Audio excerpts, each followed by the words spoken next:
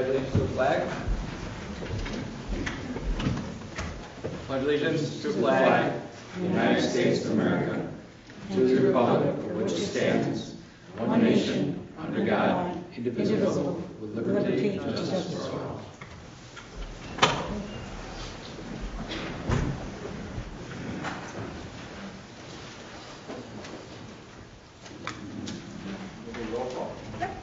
Andrew Benson. Here.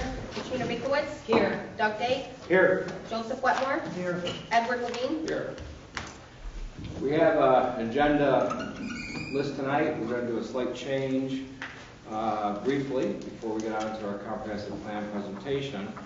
Our planner, Mike Long, and I met with Terry Carroll today from Proper Extension, and we think this is important for the board to hear this. This is a time-sensitive issue as we move forward. And Michael, do you want to take it from there? And then we'll let Mr. Carroll jump in when necessary. Sure. Well, I'll just kind of stand here. But Terry is charged with helping communities throughout the whole southern tier region in terms of complying with the Smart Energy Community programs. There's several pots of money that are available. The big pots have been spoken for, but there's still a couple $50,000 pots available. So I think when Terry met with us today, we looked at the process, and basically there's four decision points, or four criteria that you need to fulfill in order to be eligible for the grant funds. And I guess, I don't know if you said it this way, but it's a race to the end. Whoever gets there first, the money's available. They have smaller pots if you don't get to the $50,000 pot. So, we found that we've already had two of the four things already in compliance. So we're already off to the races that way. And we have two small other ones that we could do very quickly, which is the reason that we kind of asked Terry to come tonight and talk a little bit to the board. So he's given us some draft resolutions that we could look at for the next town board meeting. So we just wanted to bring you up to date on that. And Terry can talk a little bit about the process and how it works, but the first is just to have a unified solar permit application. Several of the other towns around the area have already implemented this. We have the version now, that we got the PDF version, and now we've got the Word version so we can customize it to Lansing. And the other thing is establishing a benchmarking program where we look at the energy consumption in the town buildings. Anything over 1,000 square feet, and we do that annually. So. Again, since the town does not have really a lot of buildings between the town hall and a few other things, the highway department, so I think it's fairly easy for us to comply. And as Terry knows, we've done a few other energy projects over the years and things, so I think we're in a good position. But why don't you talk a little bit about the program and how it works? Yeah, so as Mike said, the program is called Clean Energy Communities. It's a NYSERDA program, so the New York State Energy Research and Development Authority. I have worked for Cornell Cooperative Extension, but we have a grant from NYSERDA to administer this program in an 8-county region, and I work here in Tompkins County as well as Broome and Tioga County, helping to promote municipalities to think about their energy choices and to hopefully eventually become what's called a clean energy community. There's 10 different actions. If you accomplish 4 of the 10 actions, you become designated. So as Mike said, you guys have already accomplished essentially 2 of them. So your code enforcement officer went to a training a couple weeks ago in Syracuse, and that counts for 1 of the action items. And then you were also a participant in the 2014 Solar Tompkins campaign. So that gives you credit for 2 actions right there. The last 2 are fairly simple. They're very popular actions among communities that I work with. They're the benchmarking and also the unified solar permit. I'll just say with the unified solar permit, this is a permit that's geared specifically towards residential installations. It has nothing to do with large-scale solar or solar farms. It's just for people that want to put solar on their houses or in their yards. It doesn't supersede any of the town's authority. It's just a way so that if an installer is going from one town to the next, they know that they're going to be using the same permit in all of these towns. And the state saw it as a way to streamline the process and make it easier for people to get solar on their houses. The benchmarking resolution is actually something that we're really fond of at Cooperative Extension. It's probably our favorite action out of all of them. And essentially all you're doing is inputting your bills into what's called the EPA Portfolio Manager. It's a tool provided by the EPA, so the federal government provides it for anyone free of charge. I'll basically help whoever wants to do it for the town, whether it's the clerk or whether it's the the planner, whoever it ends up being. We make some profiles of the town's building, and every time an energy bill comes in for the town, we just plug it into the system, and at the end of the year, you're just putting that online so that people in the town know how much energy the town is using. It's a fantastic tool. It really does show you, it gives you a bunch of different information. So it's not only telling you how much energy you're using, but it's also showing you how much money you're spending on that energy. And it allows you to really compare yourself to see, okay, our town barn is using this amount of energy compared to other town barns. We're using a lot more than others. So maybe we should find ways to become more energy efficient, or maybe our town hall is really efficient, and so we don't have to worry about that for a few years.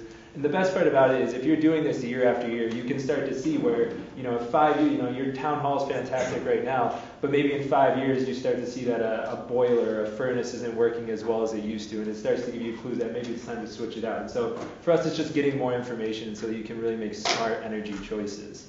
As Mike said, this is a race to the finish. It's the grants are available on a first come, first served basis. There's 7 grants left in our region, and our region is the 8-county, what's called Regional Economic Development Council, so all of the southern tier.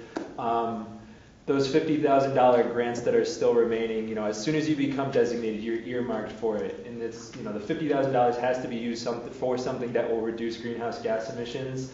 So popular projects that we've seen are things, switching streetlights to LEDs has been a really popular one here in Tompkins County. It's something that the city, the town of Ithaca are both looking at. Caroline is thinking about using their grant for that particular application. Other projects that have been popular, installing solar on a building, putting in heat pumps, looking at an electric vehicle station. And there's also public-facing projects that we've seen. So some of the things that we've seen are towns deciding that they're going to give all of their citizens LED lights to help them switch from the compact fluorescents to LEDs, or to offer grants. The city of Binghamton decided to use the $100,000 or $250,000 that they got to provide grants to citizens to actually pursue clean energy projects in their own homes. So there's a lot of different applications. My job is to help you get designated, and then if you do get designated, to help you go through the grant process. And there's different criteria, obviously, for the grants to apply for. But it's a fairly simple process. We have 5 other communities here in Tompkins County that are designated. There's 11 at this point across the southern tier. But we're expecting within the next month or two to have probably 20, 25 of them. It's really starting to take off. So I'm happy to answer any questions, but I don't want to take up too much of your time. Yeah. Who's eligible? Is this towns or villages? Towns, village, county, cities. Yep. Just municipalities. If you meet the 4 criteria that we're Yeah. and you ask for a grant, how specific does the grant have to be? How detailed? Yeah, it's a great question. Yeah, it's a great question. So once you become designated, you have a 90-day window to apply for a grant. And it has to be fairly specific. You can't just kind of say, oh, we want to make improvements to our building. They want to have a general idea of what you're going to do to your building, but they're not looking for you to have a contractor picked out. They're not looking for you to have, specifics all, already in place, saying, okay, if we're going to do installation to our building, we're going to do this installation, we're going to do this, and we're going to do this. It's just more of a general idea with some specifics, which I know is a little bit. And then you get 3 years to implement too. And you have 3 years. So the way the grants work is you have 90 days to submit the application. Once you get approved for that particular grant, you have 6 months to start work, and then you have 3 years to use the funding. So it doesn't have to be used right away. Is there a matching requirement? Excuse me? Is there a matching requirement? No matching requirement. 25% available up front. Yeah. All right. What we find is that, I believe my memory serves me right, there's 6 $50,000 grants. Yeah. And there's 100 $5,000 grants. Yeah. Those 5,000 can actually just get put back to the general fund. Yep. There's no requirements for that. The main thing is to shoot for the 50,000. I think the other part that's already taken up is the $100,000 grants. Yeah. For the 50,000, I think there are things we could find here that we can use that money for. Once again, I want to have the board be aware of this because I had 2 of the 4, I guess there was 10, but there's 4 of them that are actually more obtainable. 6 of them are actually quite difficult to achieve. But having 2 of the 4 already done, and in all fairness to Lynn Day, thank you for taking the initiative. Yeah. Terry's actually was kind of shocked that, well, we've already done this, yes. We've already done this, yes. What about the boiler? We've done that. What about the roof? We've done that. So we're off to a great jump start here. Yeah. And I'd like to seriously address this in 2 weeks' time to get these resolutions moving. And then it's going to be a matter of if we're in the right place at the right time. As you know, that's how grants are sometimes. So once again, it wasn't on the agenda yesterday, but it is. I thought it was important that we have this discussion so that the board and the public are aware of this as we move forward in the next couple of weeks. The resolutions we do have, I think that will be available to the town board members probably tomorrow or the next day. Well, I've got a first draft I want Guy to take a look at. I just filled in the blanks. So as it comes across your emails, whatever, it won't be an OMG moment, okay? Or worse. So having said that, I guess we're all good unless somebody else has more questions. And the last thing I'll say is if you have any questions, I'm right down the hill in Cooperative Extension. I'm happy to come up and answer anything and help out in any way possible. So. Good. Thank you. Thank you. Thank you. Okay, now moving on to our scheduled agenda, the comprehensive plan presentation by Joe Wetmore. You going to use this? Yeah. All right, so we probably need to go that way then, right? If you want to look at it. That would be good. What you think from there? Mike, you want to help me get this thing on? No, we couldn't download it. I think so. You know how old my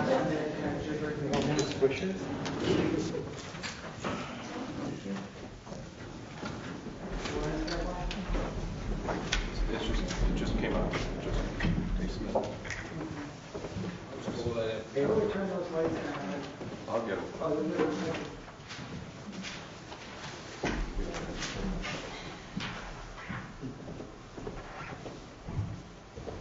You know, what I suggest, if it's okay with you, is to just leave the outside lights on. That's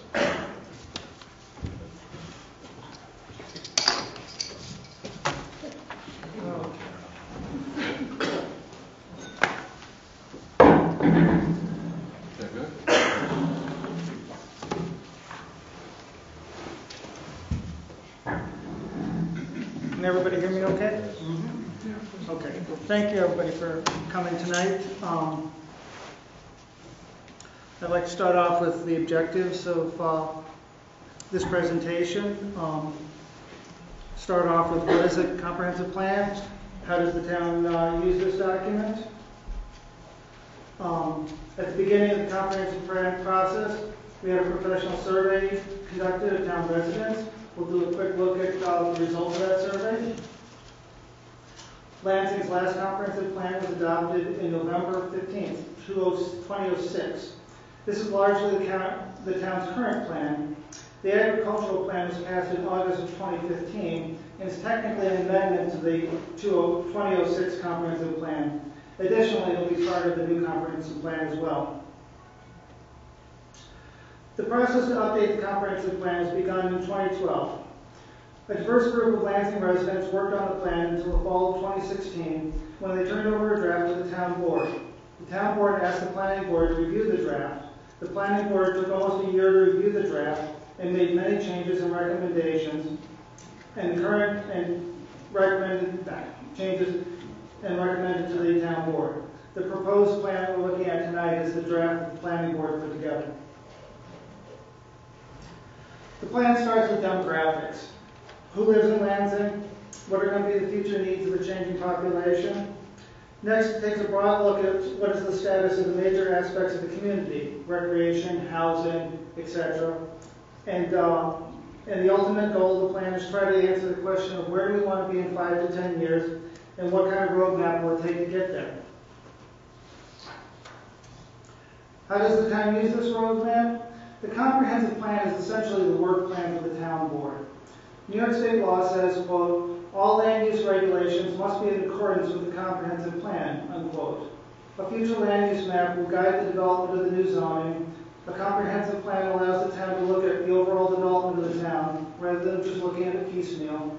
And it's much easier to defend zoning regulations that are based on a comprehensive plan. It also helps establish policies relating to the creation and enhancement of community assets. At the beginning of the process of revising the comprehensive plan, the town paid for a professional survey of the town and village residents. On one side of this, that's town and village, and the other side is town only. On various issues important to the town. I'd like to start this by reviewing the highlights of where there's a real strong majority of residents who favored or disfavored a particular course of action. The bold headings at the top are the questions that the survey asked. The survey showed that about 2/3 of Lansing residents do not want more heavy industry to come to Lansing. Nearly 2/3 of town residents want to see more development of recreational biking, hiking, walking trails. And this majority was even okay with their tax dollars funding part of this expense. Almost 90% of residents want incentives for tourism, including ecotourism, agritourism, bed and breakfast, wine tourism. Not only is protection of scenic views and natural areas clearly very important to Lansing residents, over 90% of the residents support such protection, but it's also clear the residents want the town board to take actions to protect them. Development of renewable energy sources, for example, solar and wind, is clearly important to Lansing residents, with about 3/4 of them favoring such development. Both plans have at their beginning demographic information about the town. The 2006 plan used census from the 2000 census. The proposed plan used 2010 census data and an estimation of what those numbers would be like in 2015. There's a lot of overlap in the demographic charts in each plan, but the proposed plan adds several new topics, including racial demographics and level of education attainment. Lansing's population is still growing, but at a slower rate than in the past.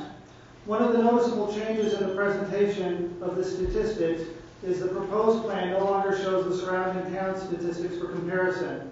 This makes it harder for us to see how we're doing compared to our neighbors. The proposed comprehensive plan no longer gives absolute numbers, which gives the reader a basis for understanding the significance of percentage changes, but instead just gives the percentage change. This was largely due to the American Community Survey's estimated numbers. We're currently looking at revising this part to include more than just percentages. The goal of this slide is not to memorize the different topics covered by each plan, but to see that both plans share many of the same goals and recommendations. The proposed comprehensive plan adds some important new topics: sustainability, economic development, tourism. It drops implementation of the comprehensive plan, which seems unwise given that New York State specifically recommends that the plan contain, quote, proposed ways to implement the goals and objectives of the various topics within the comprehensive plan. Other major changes in organization in the current comprehensive plan put goals and recommendations in the same chapter. The proposed plan tries to separate these into two parallel chapters.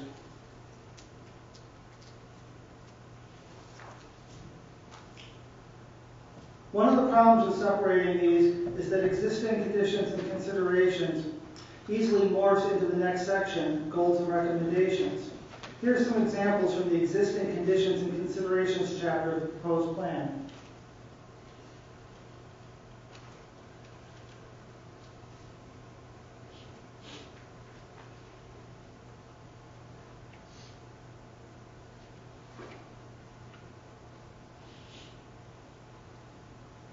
As you can see, it's very difficult to keep those suggestions from creeping into descriptions of existing conditions. The proposed comprehensive plan includes a lot more informational maps. This is a tremendous improvement over the current comprehensive plan. The current 2006 comprehensive plan does not have a current land use map nor a future land use map.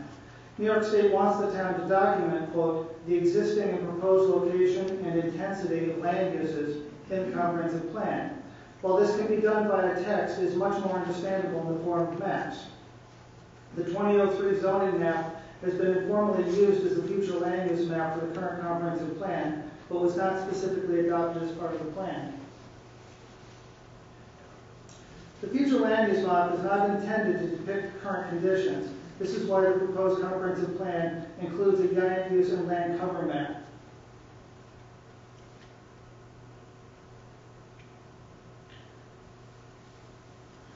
proposed future land use map splits the town into many more categories than the current zoning map does.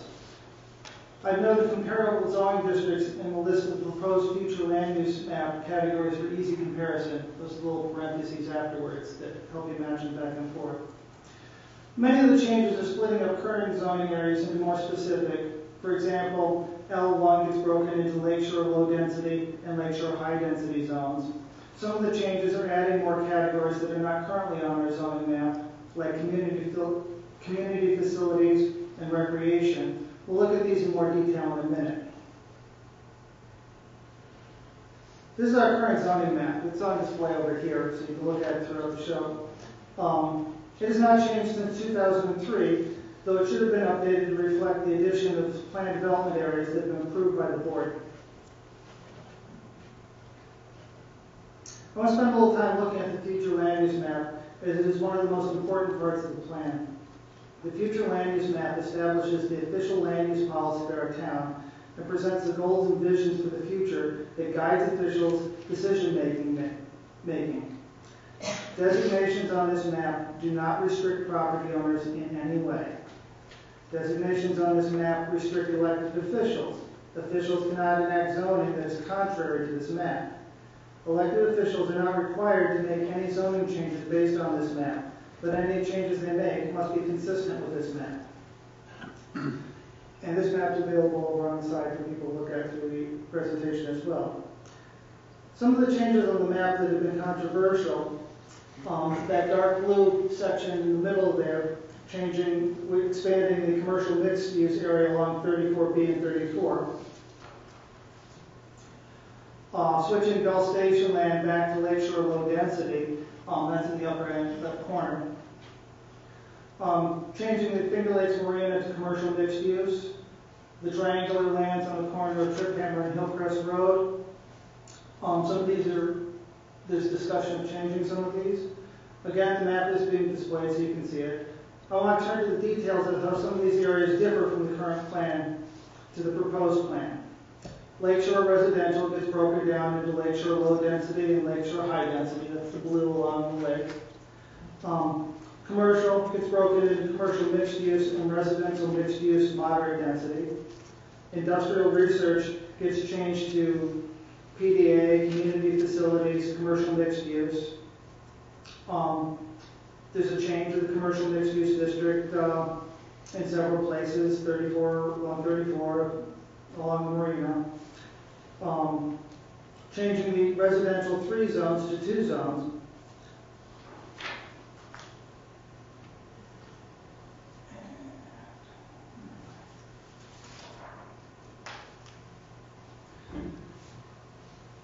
The 2006 comprehensive plan was focused on building a town center, and this was clearly reflected in the descriptive of the commercial area.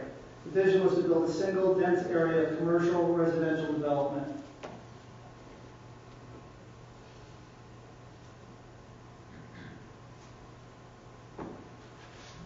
The 2017 proposed comprehensive plan is more descriptive of how areas have developed and giving guidance on how they should develop.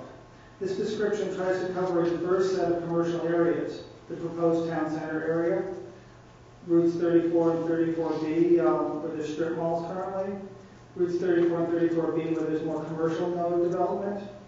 Little vision for how these areas should develop differently than they are currently developing is given, nor is there any indication of which kind of development is appropriate in which parts of the district. Given the focus on what is currently in place, combined with the general nature of the descriptions, what the plan proposes in any of these kinds of commercial development districts is basically any of these kinds of development.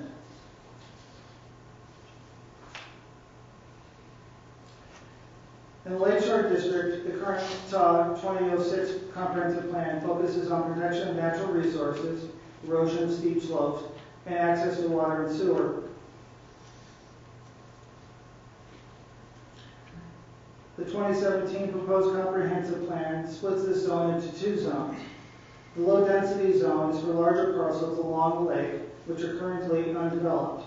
The intent was to encourage new development to focus on these larger parcels where septic systems would produce less runoff to the lake. The high-density zone consists of smaller parcels where most of the dense development currently exists. Septic systems are a concern due to soil conditions and limited size of the parcels. Nowhere in this section does it talk about the desirability of public access to the lake. Both the current and proposed comprehensive plans express a concern about minimizing environmental damage to natural resources. Neither specifically talks about how to protect them. Noticeably missing from both is a discussion of maximum density for this environmentally sensitive area. The adoption of the agricultural plan in 2015 supersedes the agricultural sections of the 2006 comprehensive plan. The quote above up here is from the 2006 plan, but is really being replaced by the ag plan. The proposed comprehensive plan relies heavily on the ag plan passed in 2015 in this section. The proposed to split the agricultural district into two zones. The planning board described the difference as the pinkish zone, you can see it over here, rural agriculture would be largely like our current rural agricultural zone, while the yellowish area would be more protective of agricultural uses by allowing fewer kinds of development. It's difficult to see this distinction in the text as both describe non-agricultural development as desirable in the zone.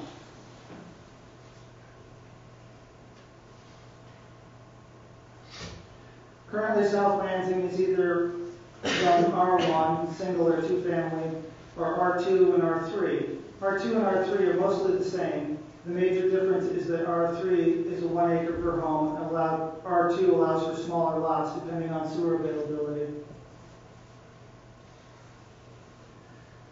The proposed future land use map changes the 3 residential districts that we have on our current zoning map into 2. R1 changes name to residential low density, and R2 and R3 are largely combined into one category called mixed use moderate density. Here the text differs greatly from the map. In the text, there are 2 descriptions provided for the combined area, residential mixed use, and residential moderate density. The new area, R2, moderate mixed use residential, is described as having related commercial uses, but nowhere does it describe related. Vague terms like mixed use housing, wide range of building types, medium-sized development blocks, etc. pepper this description, leaving the reader with no clear picture of what is being desired. There's an appendix on form-based zoning that is a step towards describing this, but it's not integrated into the plan. There's some mention of conserving environmental features, waters, gullies, woods, wetlands, views, etc., which are highly desired according to the residential survey. While the document regularly refers to encouraging desired features such as affordable housing, senior housing, trails, energy conservation, etc., no specific recommendations are given as to how to achieve these goals.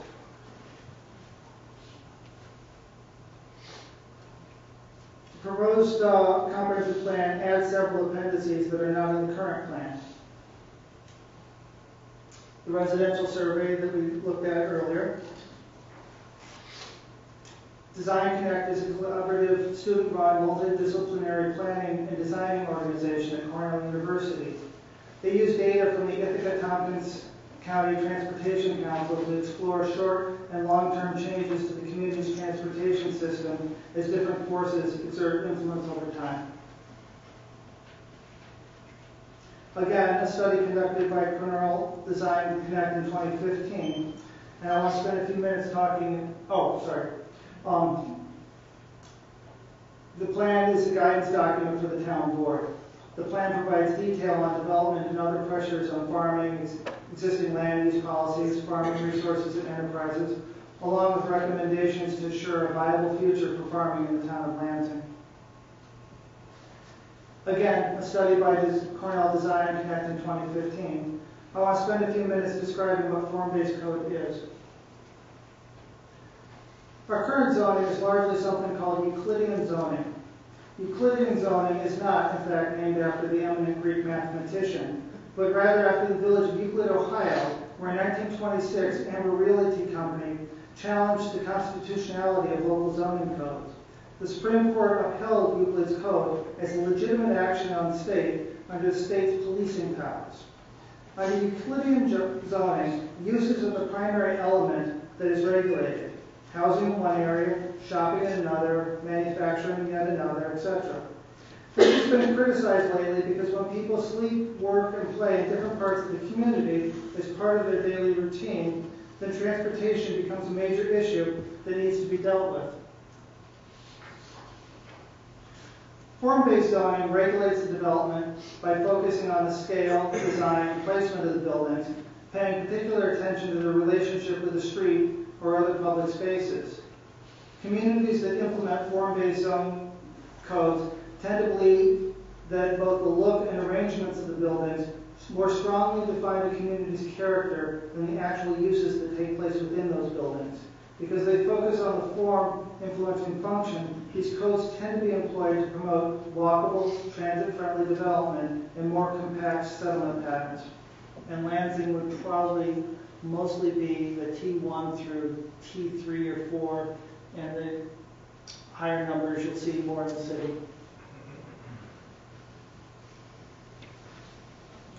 I want to do a quick review of some of the controversial changes between the Comprehensive Plan Update Committee's draft and the Planning Board's draft. The language that stated that not only residents want more trails and paths, but that the federal government and New York State encouraged the development of the two was removed. The Planning Board added language that discouraged trails. Even in the goals section, established was replaced with considered. Think about trails rather than take steps to establish them. This is Lansing's comprehensive plan, yet the language that talked about what the town should do to make Lansing more sustainable was replaced with language about helping the county achieve this goal. Language about how important climate change was removed. Language about how Lansing can make change was replaced with language saying that Tompkins County was working on it.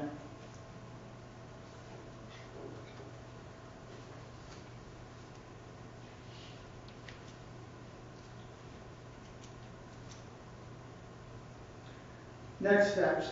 The town board is reviewing the current draft along with public comments. If the board decides to make some significant changes to the draft, we'll have to go through another 239 review, and the town board could choose to hold another public hearing, but is not required to. Then the town board would do a seeker review, adopt the plan, and file it with appropriate agencies. If the town board decides to adopt the plan as is, we go straight to the seeker review, and then as follows.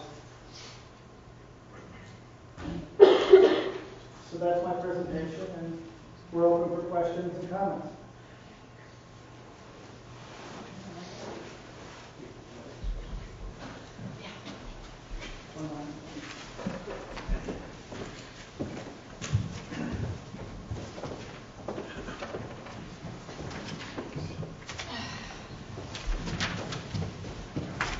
Thank you, Joe.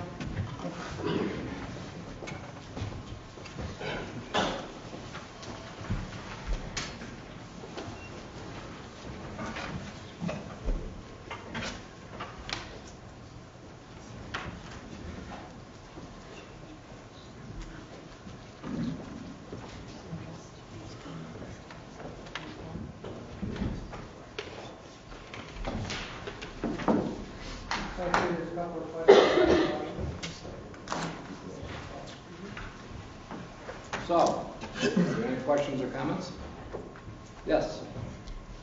Is there any place in the revised plan, the 2017, where density is actually defined by numbers? Like so many houses or so many people per acre or anything like that? You're talking about density, acreage? Actually, in the earlier version, we had it included in there. Tompkins County asked us to take it out for this version of it, and it would be discussed when we went to the actual land use ordinance for us to spend time looking at density at that point. I'd like to add to that. That was one of the comments that the county in the last 239 review talked about as well. There was some sections in which it said compared to this current development, and the county saw that as a development density suggestion and thought that it was too high for some of the areas. So it's not referred to in numbers, but there are some references in terms of kind of like this area, kind of like that area.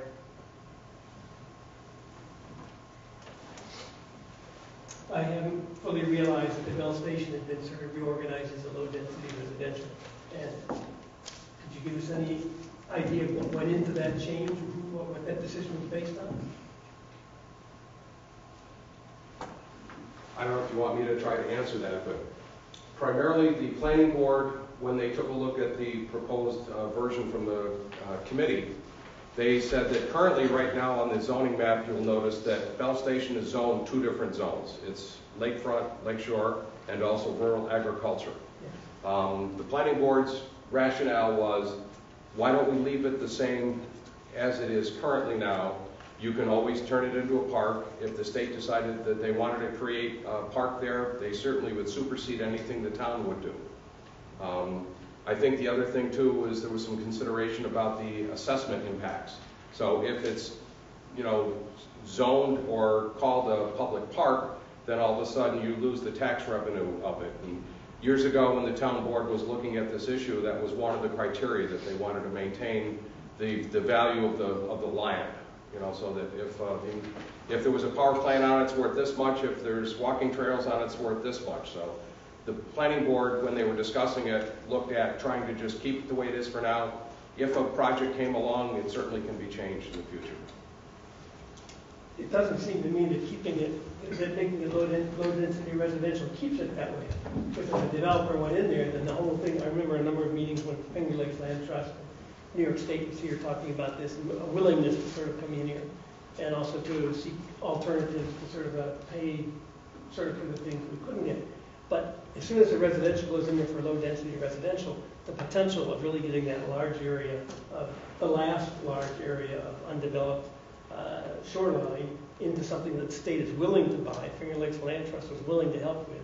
It seems to me you want to have this plan, makes ideas of what you're looking for, and it seems to me what you're looking for is not allowing any development along that last lakeshore protected area. Well, actually, what the planning board did do was they added some additional language in the section part. I think it's on page 40 of the plan, where they actually expanded the discussion, talked about the possibilities of long-term somebody going ahead and doing it. But again, you have a willing owner who owns it right now. Is it for sale?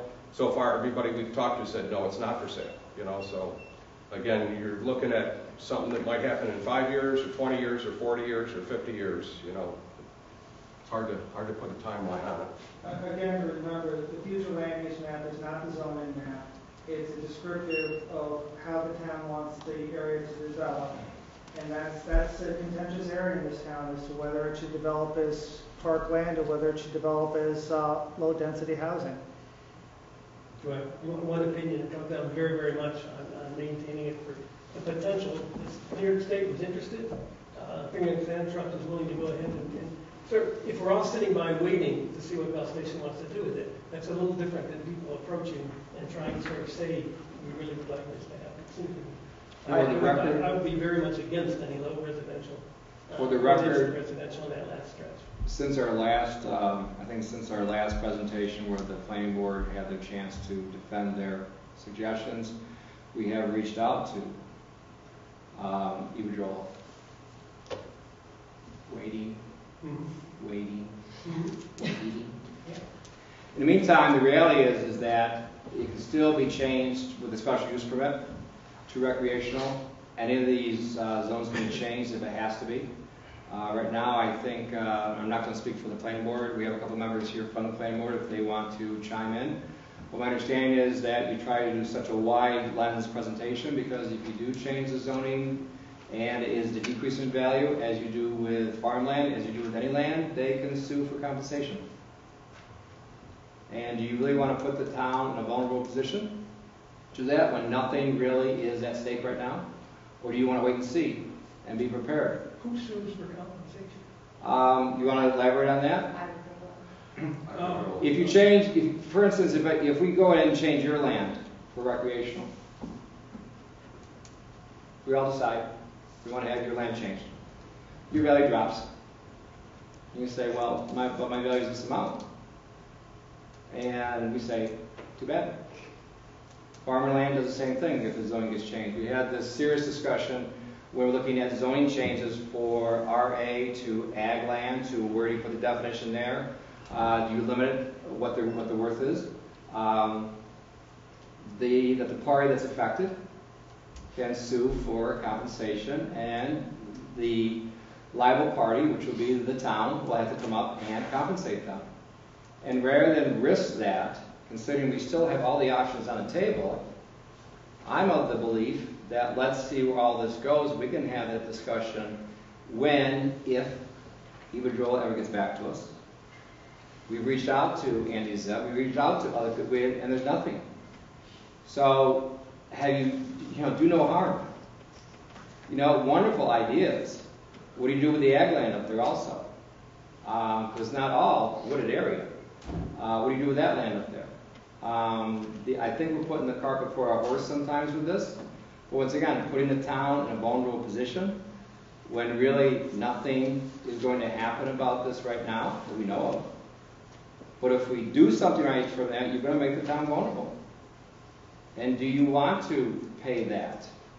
No, I was thinking more that if people were continuing to work and encourage the state to come on board and continue to say that year after year that they're interested in buying it for this purpose, it might change the... I'm open to that conversation if Iberdrola will get back to us. I mean, you can ask Michael, we had that conference call, and it's like, okay, we'll wait, and you wait. And I know this is, people want that area for recreational, okay. But there's nothing on there yet. So once again, the options are all there. You're not limiting what you can and cannot do by not doing anything. And I basically respect the vision and the experience of the planning board because I think they thought all this pretty thoroughly on that. When I asked them about that, that was the reason that they gave me. Well, and actually, one of the planning board members, his job is to be the county assessor. And so he understands the valuation of all the properties. And actually, he's the one who brought it to the attention of the other members of the planning board that once you take an industrial zoned land that's worth this much, and now you say it's only park, you can't build anything on it, the value just drops tremendously. So, I did make the same points you made earlier at another meeting and encouraged Ed to reach out to Iberdrola and Michael and see if we could get some communication going to have a sense, how much we should invest in this. I would like to respectively disagree, though, that if you change the zoning on something, it's considered a taking and you have to pay the property owner automatically. That's simply not the case. It's a taking if you remove all uses. It's a taking if you try to tell the property owner they have to do something for you. But it's not a taking to change zoning because no town will be able to implement zoning because zoning, by its very nature, limits what you can do on your property. I'm simply stating what Mr. Summers said to us when we had him at the ag meeting, and he reiterated it there when it came to farmland. And once again, do you really want to take that risk when you still have your options open by leaving it the way it is? Well, right now, we're just talking about future land use map, which is not a zoning change. That's true, Joe, but we're also having initially stated on page 40 in the plan as it were. It's been there ever since this discussion started. So I would not be opposed to, if I were still seated, I would not be opposed to that being a recreation area. It's not a bad idea. It's a great idea. But at this point, there's no reason to change it. Well, the reason is because it's a statement of what we would like. It's not a statement of we're doing something. It's a statement of this is the town saying to the state, for example, to the energy company, this is what we would like. We did that. We had bus tours there. And in 2013, I believe, the town passed a resolution which is still on the books. It's from 2013. I think it was December. And that stated our interest in that being a recreation area. It is still in the plan. It's in the plan. And all you want to do is put it on a map. Yeah. We spent 45 minutes talking about this last time, and we're still where we are. I would not want to spend another 45 minutes about the same situation when we can't even move forward on any of this. Right now, this is all hypothetical. But once again, I think we've covered, this is my opinion, we've covered all the options. All the options are open. There was a few more comments from the audience. And that's fine. I'd like to move on to those. Okay, you first, please. A couple of different things I'd like to talk about, but the first thing is I didn't see anywhere in the comp plan a place where we talk about environmental hazards and threats to Lansing quality of life, to property values. We've got a coal plant with big coal ash landfills that we should at least acknowledge exist and think about what are our options for any kind of long-term planning to deal with it if there's an attempt to walk away from it. We have a harmful algae bloom crisis in all of the Finger Lakes, which is due to nutrient overloading, primarily coming off of ag lands, and probably going to be necessitating wider riparian zone protections, changes in manure regulations, etc.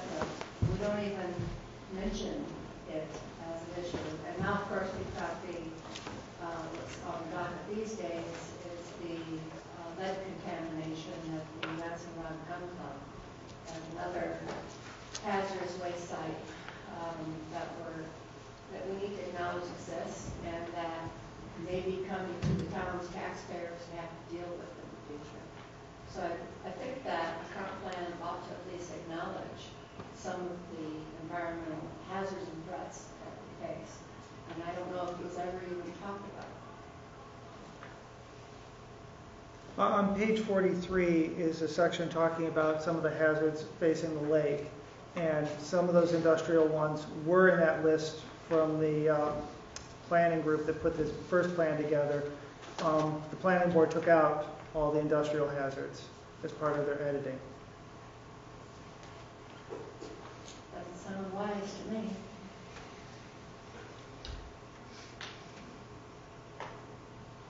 Yes. I'm a little confused about the difference between high-density lakeshore property and low-density or moderate density or whatever it is. Without numbers indicating what the densities are, can you give me an example of an existing area along the lakeshore that is considered to be low density and maybe one that is considered to be high density? Well, let me see if I can try to explain the concept that we had talked about. Actually, in the original Comprehensive Plan Committee, they agreed with this concept. Where there's existing, originally that were little huts and shacks that were along the waterfront, they're on 20,000 square foot areas is what the town right now requires in terms of a minimum lot area. That's the entire L1 zone, which, as you can see on the map on the left-hand side, is pretty much a 3,000 foot swath through the entire town. Okay. What we tried to do is to take where the existing small little camps are that are already there, we'll block them out as that's the high-density waterfront.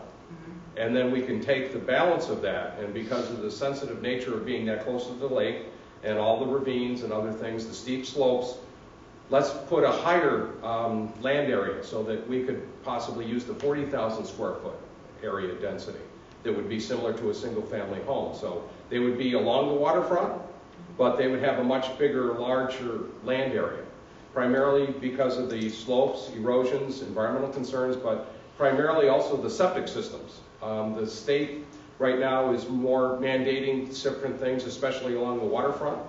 The county health department now is mandating a replacement sand filter system, engineered systems for a lot of these properties. So you have to have a bigger lot in order to accommodate it. So that was the reason for breaking that into two zones. So we initially proposed that to the Comprehensive Plan Committee. They agreed that was a good idea. The planning board thought it was a great idea. The only modification really that the planning board made to that initial concept was to, instead of having it as a foot delineation from the shore, use it as a bench elevation so that it was calculated a little bit differently, so that we could pick, I think it was 880 foot, that elevation. So anything below that is one zone, anything above it is another zone. So it's just a different way of designating it. What we're finding is that if you look down at Ladoga Park, you see that the Quonset huts, the seasonal cottages, they have holding tanks. The houses now are bigger and they're year-round. We see the trend also on Lansing Station Road, where some of these were smaller houses, they're now year-round or making year-round. We're also finding, because of the access of water, that some of these smaller lots that couldn't have a septic and a well because they didn't have 150 feet. Primarily, an example comes to mind is Dale Baker's house. Before water came, there wasn't enough room to put a permanent resident there. So as they start to fill in for a variety of different reasons, and one of them is infrastructure, and more people on Lansing Station Road want more water now, that's going to change. So how do you address that? And one of the reasons you address that is the situation. I mean, I get concerned sometimes in the spring melt where the septics are underwater. You can raise your house as high as you want. Hopefully some of these will have mounded, but that's a concern also. So I think we're trying to be proactive about this, and once again, to see where the trends are, see what's moving forward on this, and it seems as though that's becoming more and more evident, that more and more people that have an area down by the lake, they want to make it permanent. Does that hopefully give you a little more clarity? Okay. Okay, we have this gentleman first here. Yeah, Justin. So I just have a question that I think it'll be pretty basic. So I see a lot in the plan. Thanks, Joe, for the presentation, by the way. We have our current conditions and what we hope to be doing in the future, the basic draft, which you did a good job explaining. I think some in different sections of the plan pointed out a lack of just empirical data and actual numbers regarding some of the statistics of different land use, blah, blah, blah. My question is there anything that we can look at and have an empirical sense of what we need to grow and progress and be successful in Lansing versus what we want, so we don't have conflicts between when we do sit down and actually zone things, that it's like we want more residences, but we actually need more something else, where the numbers or the data that we have that tell us how to grow actually point us in a different direction than what we need. So say we want, as a town, trails or more scenic, recreational land, right?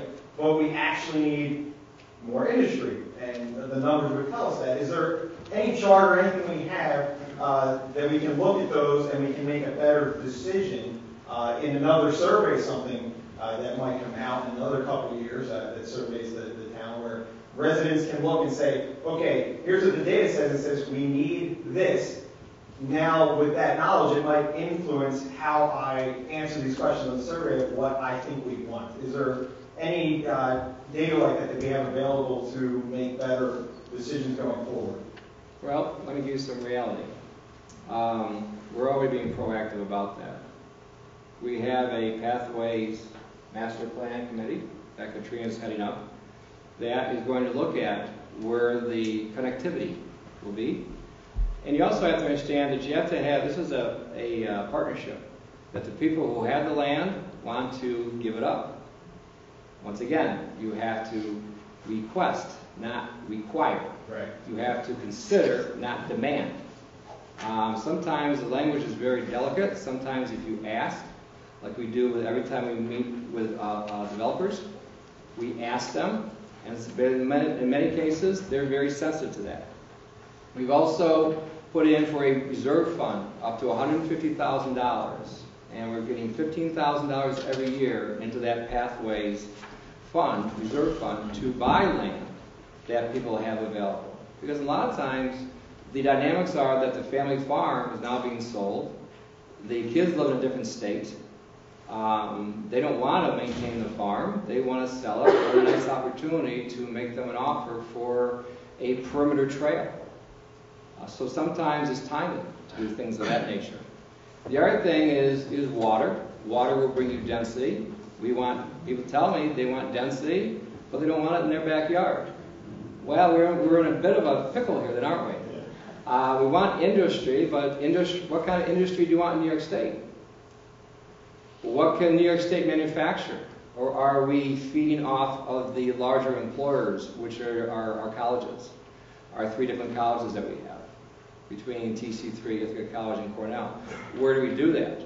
Mr. Luceni seems to have tapped into that up on Warrenwood. He uses heat pumps. He tries to be environmentally friendly. He'll have trails there. So that's an offshoot of that. Well, what about out here when some people call it sprawl and other people call it open spaces? Maybe they want 2 or 3 acres. So there's a delicate balance here. Prime example is the Hillcrest area. That triangle. People didn't want anything put there. I reached out to Mr. Young. He says, okay, leave it alone. So you don't have any development on that area because you recognize there's a buffer to that. Some of the things we can implement now. We don't have to have a committee to form a committee to commit to a committee. We can move forward on it now. And at some point, we're going to have this paralysis to analysis where nothing is going to get done. And next thing you know, we're going to have to look at this again when some of these things, I've been proactive to move forward on these things. Hillcrest area is a perfect example. Okay, leave it as a buffer as far as that goes. And Mr. Young will mow the area to keep it down. There's other areas where we try to address that also. This environmental committee, start it now. You don't have to wait for a comp plan. We have a water and sewer advisory board. You can have an advisory board for this. Sensitize me to stuff I'm not aware of. I'm open to all those suggestions, how we can implement that.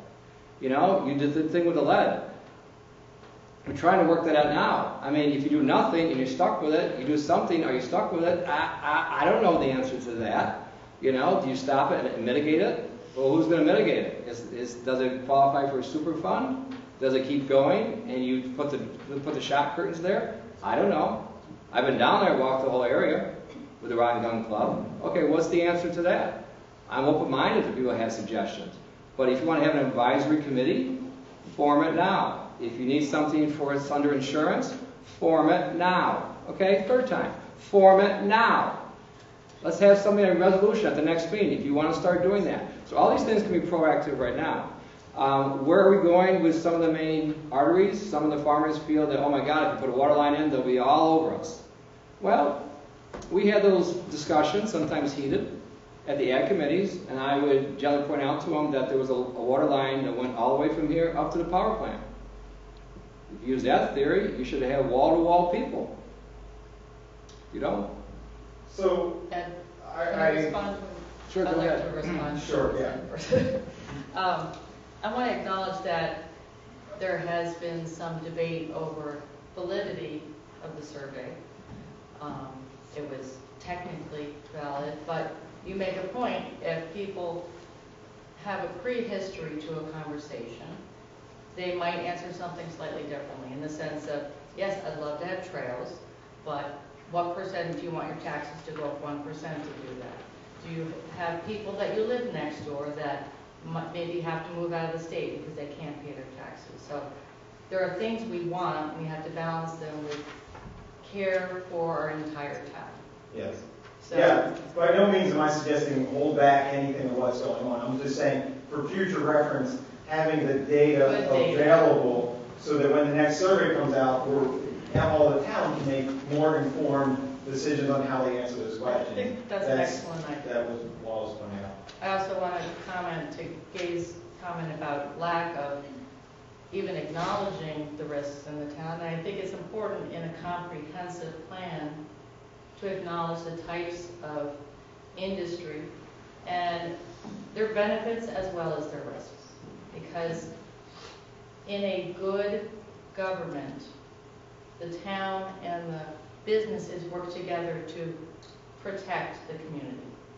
And I think we do that here. with the lead, that's, you know, we're struggling with that, but it doesn't make sense to not mention it. This is something that the government should have in the comprehensive plan.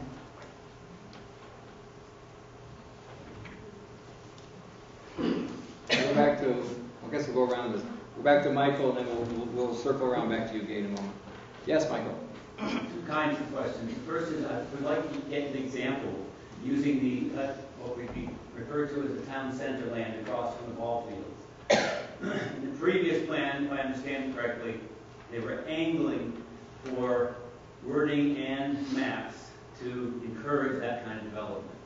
In the present era, if I understand it correctly, that particular land was assessed in different parcels and then put out to the highest bidder for proposals. So if one had a comprehensive plan that was a visionary document, would the process of using that land be different? So it's kind of a philosophical question regarding the old plan versus the present plan, and how would one develop that land with a visionary document? The comprehensive plan should not be looking at individual parcel level development. And that's where you get in trouble, because if you start trying to do that, it's like you're drawing the entire new zoning map all at once. And it's too difficult for a community to draw an entire town's zoning map at once. So what you want to do is you want to describe what you want with that area. The current plan talks about that area as being commercial mixed use. And in very general terms, that's what it wants. The question that we should be asking about the comprehensive plan, is that how we want that area of the town to develop? Because this is what this document is saying, is how do we want that area of the town to develop? Right now the plan says commercial mixed use is what we think it should develop. And the question back to the community, as we present this plan to the community, is that what you want? So I don't know if my question got answered about if we had what we want, would we have made those proposals to potential developers differently? But I'll let that sit. Well, I think, Mike, the comprehensive plan, the original thought or use of that area hasn't changed at all. As far as what we want on the frontage, reverse frontage and such, that's been an active plan for, 5 or 6, 7, 8 years, as long as this comprehensive plan has been discussed. Okay. So, I'm sure I'm going to get corrected on things, but in my eyes, in that regard, it hasn't changed one bit. So the things we're doing there, the assessment we had was basically to say what pieces of land are most useful for people to come in and give a request, or give us a request for proposal. I agree with Doug completely. And in the discussions about the types of proposals that came in, we referred to the comprehensive plan and even back to the 2010 Planning Committee when a huge number of community members came together and said they wanted mixed-use housing, they wanted senior housing, they wanted to have a place where we were starting to focus on some living space with walkability. So I think I agree with that. One other thing I'll interject too is it was not put out for highest bidder. What it was a request for proposals based on what you would do, what you would invest, would it be something the town is interested in. That's how we ended up with a housing project. We had a couple other projects, and again, it wasn't based on what the town could get for the land, it was what they were proposing to do it, what their level of investment was. That's helpful. Both those last two answers are helpful in terms of an example of how the plan informed town decision making. The second question is, I'm hearing going forward for the 2017, not 2018 plan, some disagreement about how to incorporate public feedback. We've had public feedback in August, we've had public feedback in December, we have some public feedback tonight. I'm not quite sure I'm getting how will the 5 members of the board make changes or keep the language that's before the board at the moment. We saw some strikeouts, we saw some changes, we had some conversation tonight, we had conversations before. How practically will it be evolved? Will it be vote by vote, sentence by sentence?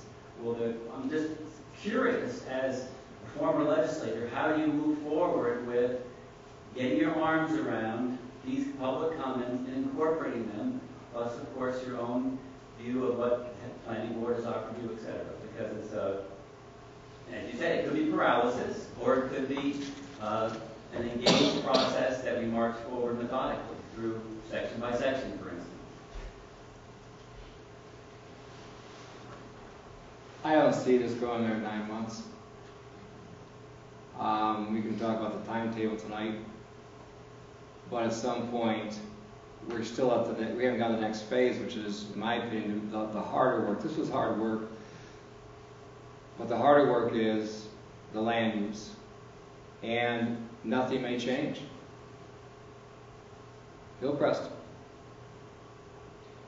may not change. It may be a good idea, but the timing may be wrong. Maybe another 20 years. And I've told you this before, nothing is an action. Doing nothing and leaving it the way it is an action. The other thing is that, at what point do you trust the other different boards that you have voted on, and do you allow them to do their work also? Do you allow them to use their training? I'm sorry? We don't vote for the planning board. But we do.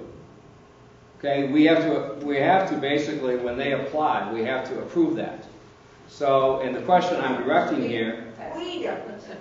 the question I'm trying to direct here politely is that you're asking this question, how do we address this? And part of it is, do you trust the judgment of the planning board and their training? Do you trust the judgment of the ZBA board? Do you or why have any boards? Just have a town board. I mean, at some point you have to let them weigh in also. They go to the training for this. And some of these people have done this for a few more years than perhaps we have been involved in politics or in government. And sometimes you have to trust their judgment. Personally, I think they have a wide lens and they try to be as vaguely precise as possible. But in such a diverse town, it's not just cut and dry as it may be in another town where you just have one group of industry. So we don't go back. I hope we don't go back in our 9 months. The other things we have to address here, I've stated this, this will be the 4th month.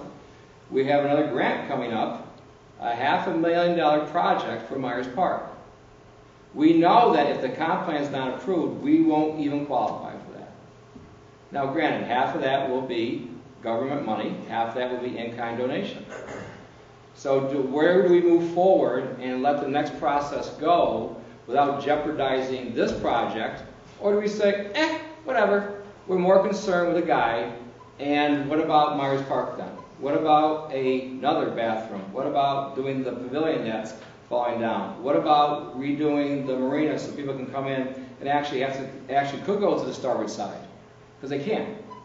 And Doug can attest to how many times people have gone on the rocks with that one. Those are things that we like to do also. I like to do all these things. But at some point, you're going to have to let go of this and let the next governing body come up with the next recommendations.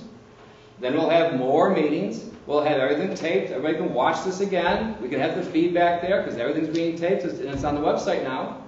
They can watch these meetings tomorrow or the next day if they want to, if they missed it tonight. And that's all part of it, getting back to your first question, how do you communicate to people? Well, we have much more accessibility with that. Also, I think you have email addresses up here. How many times have I asked, call me? At the first meeting we had way back when, the informational meeting, call me. I gave out my number, 592-6542, over and over again. So at some point, people have to be willing participants and say, okay, I'm concerned about this, this, and this. They reached out to me about the Hillcrest. Look what happened.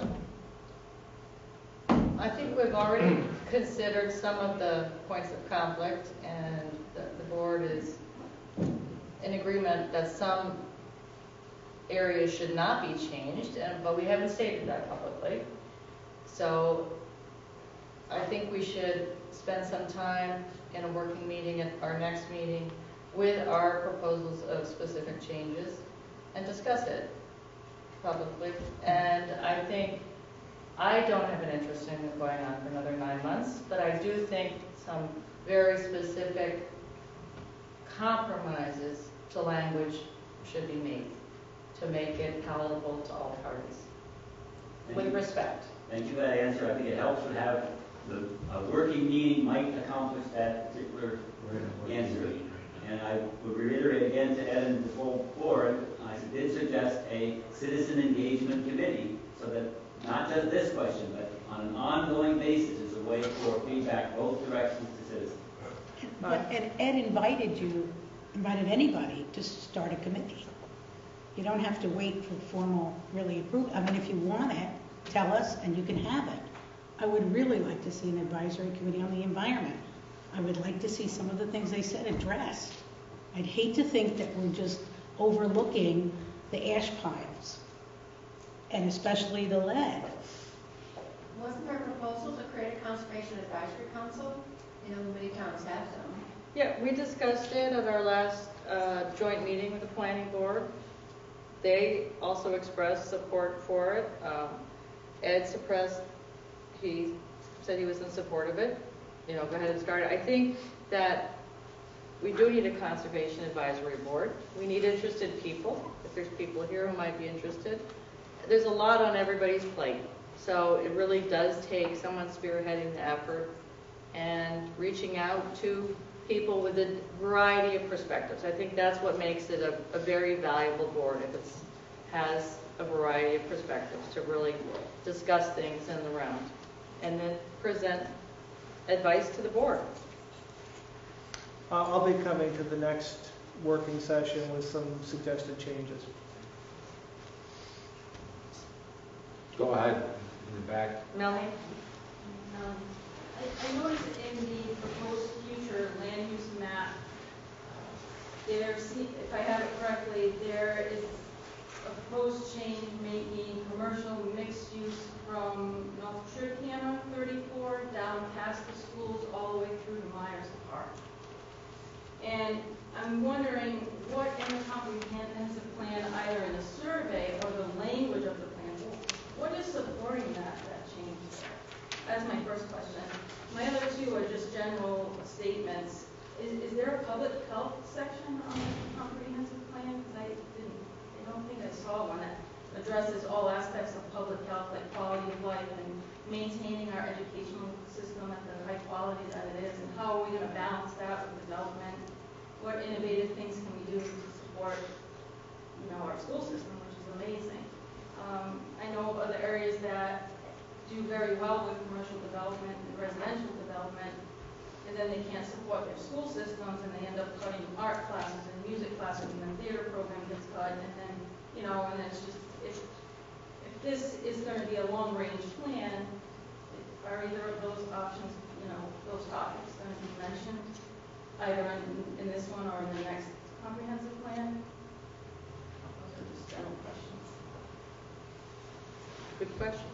Well, if you want me to take a stab at some of that, primarily the area along the Route 34B corridor was something that the planning board's been looking at for the last 10 years. And they've tried to encourage that type of mixed-use development. And as you look at Lansing, primarily it is mixed use. There are some neighborhoods that are all residential, but along the major corridors, it's mixed use. Primarily, what they're trying to do is to limit the amount of road access. That's why they had proposed for the triangles a limited access, trying to have reverse frontage on some things, tried to put it in place with the Dollar General project to try to just have them come in off the side street there to try to minimize the impact off of Route 34. So partly it was trying to minimize some of those things. And secondly, talk about the school system. I mean, there is some language in there. There's not a paragraph or section that's really meant for public health, but public health is a general known. I mean, you can't really, we've talked about the biggest thing about the school system is to try to stabilize the tax base. And one of the biggest drivers of that is really the power plant and the decreasing value of the malls as well as the power plant, which is why we've tried to encourage some infrastructure improvements for sewer and water so that we'll continue the growth in terms of development. Yeah, so I've read, and just trying to increase my own knowledge, I've seen public health sections in other comprehensive plans that address clean air and water and public health in general. The survey and some of the language in the comp plan seems to not correlate with the zoning change on Route 34 there from North Tricana down past Myers. So that you have language saying we want to protect scenic views, and people like living in a rural character. They want to maintain the rural character of the town, and then putting commercial mixed use on the scenic byway on the way to our town, one of our major attractions. There's a lot of buildings that are vacant, and there's no mention of infill, like maybe utilizing those lots to, populate that with commercial use rather than putting this long strip there. If this is going to be a plan for 5 to 10 years, we want to grow that much in that area in that amount of time. Is that really prudent? So let me try to address quality of health, of course. I mean, you can say generically, can you legislate clean water? I think that's another department to do that. Can you put stuff in there to say, yes, do we like quality of life? I think part of that is mentioned with the pathways, is mentioned with a variety of other things. It's mixed in a variety of different ways. There isn't one concrete specific section that spells it out word for word. And maybe that's where it sometimes gets lost in the weeds, so to speak. There could be a specific section written that would also mention some of the risks of the industrial residents in our town. And you can say that, I mean, you can put that section in if you want to reiterate what has been said in the other paragraphs is fine. Getting back to the other area that you're concerned about, once again, that is the strip coming up from the town probably to the Cargill area, where the Cargill entrance is, that area you're talking about? On the map, it looks like it goes all the way past, goes all the way to Salmon Creek Bridge, and it stops there. Okay. But, Well, you have a business that's been there since 1950 in an area of Jones Lake. could stay there because it's kind of grandfathered in. I'm just wondering what language is there that supports that. Well, I'm going to try to address this. That business could be something else. If it stays the way it is, you may be looking at another pit stop. And the pit stop is the one across from Rogues Harbor. I think that's one of the buildings you want. And yes, we're working with that owner to try to do something with that. You can't force him to do that, because if we're allowed to force him, we're allowed to force you. And once again, we talked to him about, and he had to remove the one building because it was a health hazard. And hopefully something will happen there that won't have to do that. The other thing is that the way it is zoned now, you can put apartments along there, like you have across from the school. Quite frankly, why would you want to build another house there and where it's on such a fast road for residential? I don't think you're going to do that. And if you leave that the way it is in that area, once again, like Hillcrest, you pretty much have left it alone, and it'll do what it'll probably do, which will be apartments, if anything, or might not. I think one of the reasons that they, Michael, correct me if I'm wrong, that they made the strip at some point was somebody had a justification that it was spot zoning if you had it stop at a certain place and then you had the commercial down there where he is. So they just connected it. Exactly. Actually, this has been talked about, I know when Jonathan Cantor was here doing what I'm doing now, about having a strip. But another factor that was considered was the number of salt trucks that run up and down that street. You know, the traffic going to the school. You know, it's a very busy street. We have enough residential in other areas. You know, the idea to fill it in with some appropriate mixed commercial residential uses seemed to be the answer. On the other hand, I'm not in support of that contiguous strip of mixed-use commercial. I have mixed feelings. At first I thought it should not go past Portland Point Road. That's illogical. You have a problem with sightline, and then you have all the traffic to the school. But there might be some reason to do it on the right side to Brickyard Hill, but no further. But definitely not the wooded strip down across from the school. And that would only be if there was a benefit to the town, say something that didn't have too many driveways out onto the road and was a back use. Well, and that's part of the problem is you can have a house every 150 foot, another driveway. Legally. Illegally. If the state lets you, right? Yeah. Have the driveway.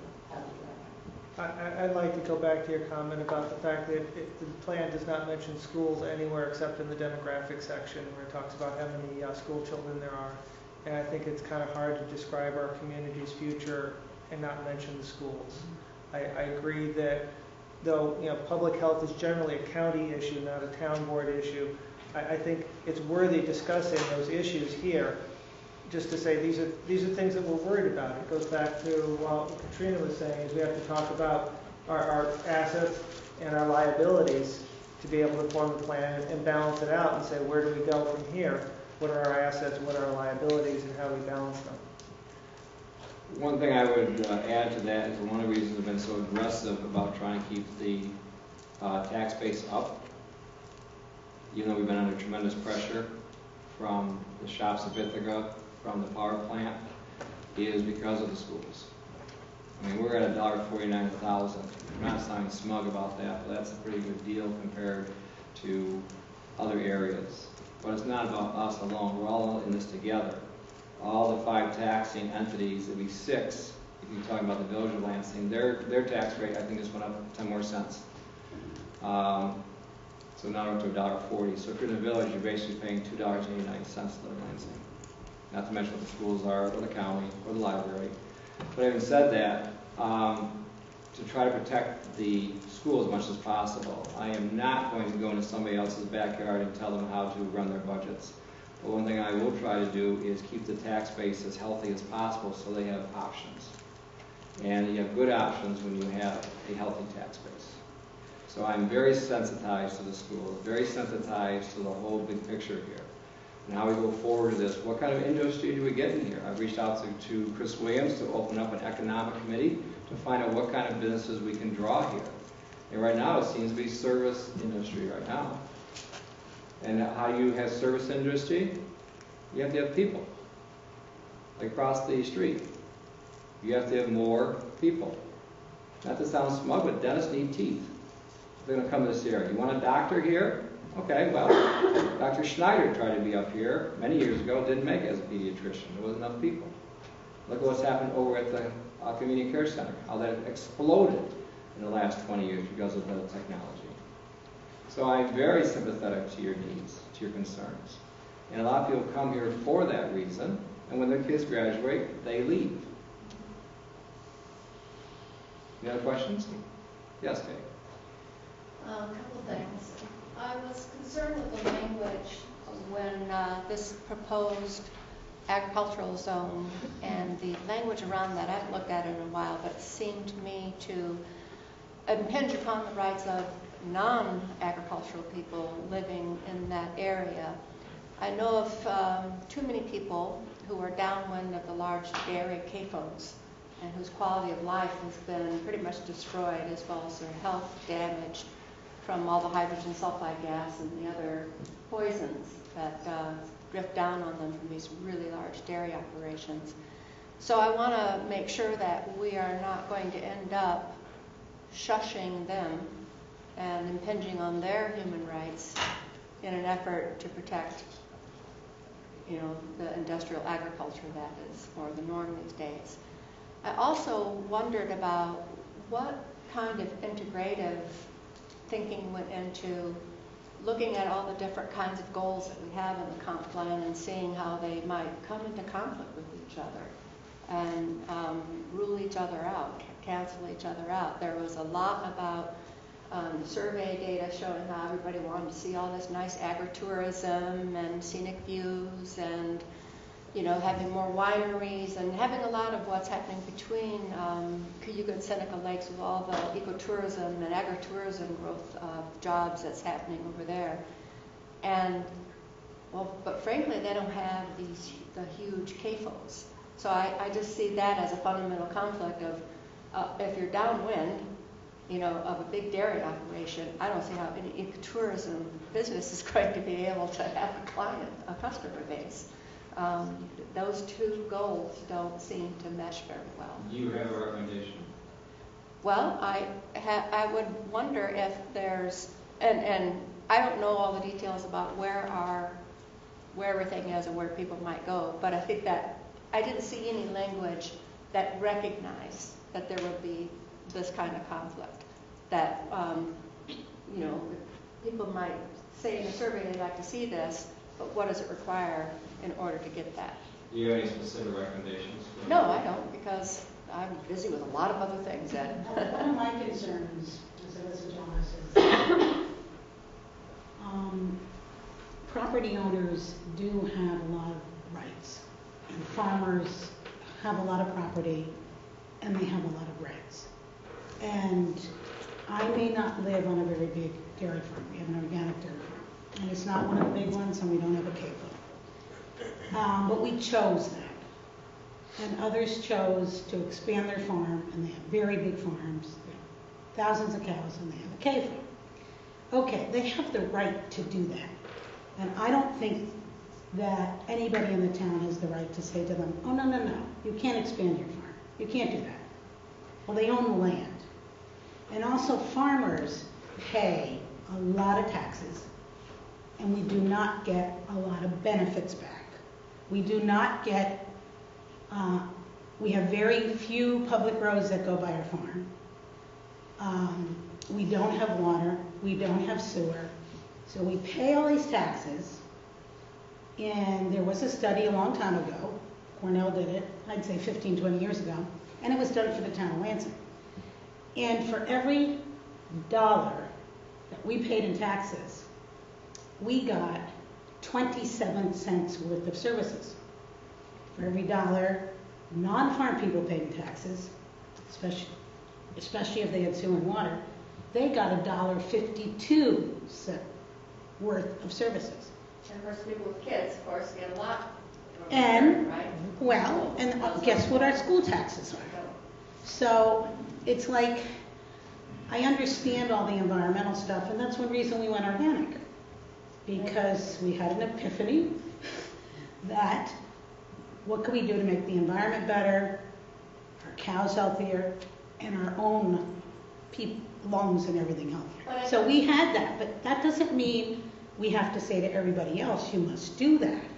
Except when it comes to property rights. This is the same argument I had with everybody back when I pushed for the ban on burn barrels back in the early 90s, which led to the statewide ban as people woke up to the fact of just how dangerous it was to be burning modern trash in our traditional burn barrels out in the backyard. I would say to people that, sure, you might have the right to burn your trash, just don't let any of it come over onto my property. Don't impinge my property rights and my ability to sit outside and breathe clean air. So to me, it's the same thing that a farmer can have a great big farm, but if he is polluting the water that goes to everybody else, polluting the air, then he's impinging on other people's rights and their property rights.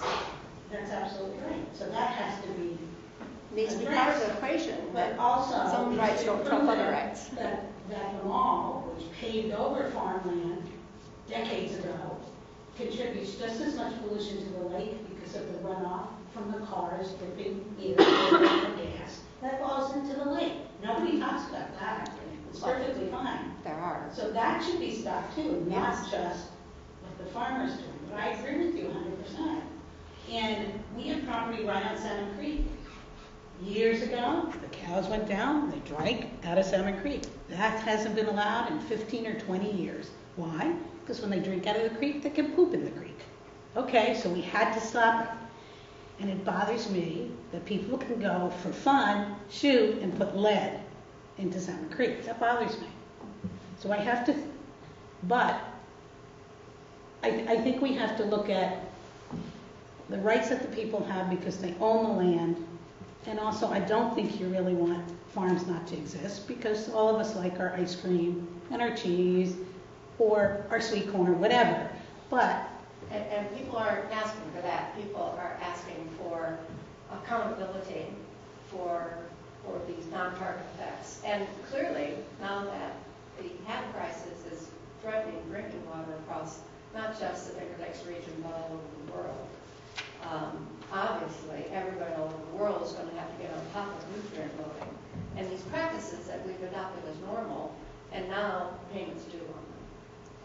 And it's a huge threat to the entire economy of the Finger Lakes region to have these algae blooms. of course, I think that some of the environmental things you said and also that Joe highlighted that were sort of taken out, it should be put back in. we should be thinking about those things. There is a right to farm law, and also with the CAFOs, they are monitored. Volunteer best management practices. They are also, we at Bolton Point, we monitor also the phosphorus levels. And our ag meetings, I thought were very productive that we had. Michael and I went to a lot of them. Joe came on board at the end once he got elected. And I think they do the best. Of course, we have a farmer here. I mean, she knows better than I. That's not a perfect practice, but nothing is. And once again, it's easy to say what the problem is. What is the recommendation for the solution? I'm here to get results. I think we've already demonstrated we're sensitized to the public by the changes we've already made even before the comp plan got approved. So having said that, I welcome specific recommendations on how we want to mitigate these concerns. Any other questions? Sure, go ahead. Specific recommendations would be establishing like wide enough riparian zone conservation areas and preventing the, especially along the bottomlands, the floodplains, to not let manure get spread there because it's the first manure to go into the creek and down into the lake when we have these heavy storms. We can look at what's called regenerative or restorative agriculture. Those, I can see on those bottomlands, it would be tree crops and pasture with, grazing, and it would really reduce the amount of nutrient runoff. There's there are people working on HABs. I'm part of that conversation that's statewide, and there are, people are trying to come up with solutions. Recognizing that the voluntary best management practices have clearly not been enough because of the amount of harmful algae blooms that we're having and the backlog, so to speak, or the storage capacity of all the excess phosphorus and nutrient and nitrogen that's already in the water. It's going to take a long time, maybe decades, to get that out of the system and stop having these perturbations in the lakes. Could you send me some specific studies so I can look at that, please? Sure. Mm-hmm. And specific recommendations so we have our records so we can share with the board, please. Yeah. Thank you. Any other questions or comments? Going once?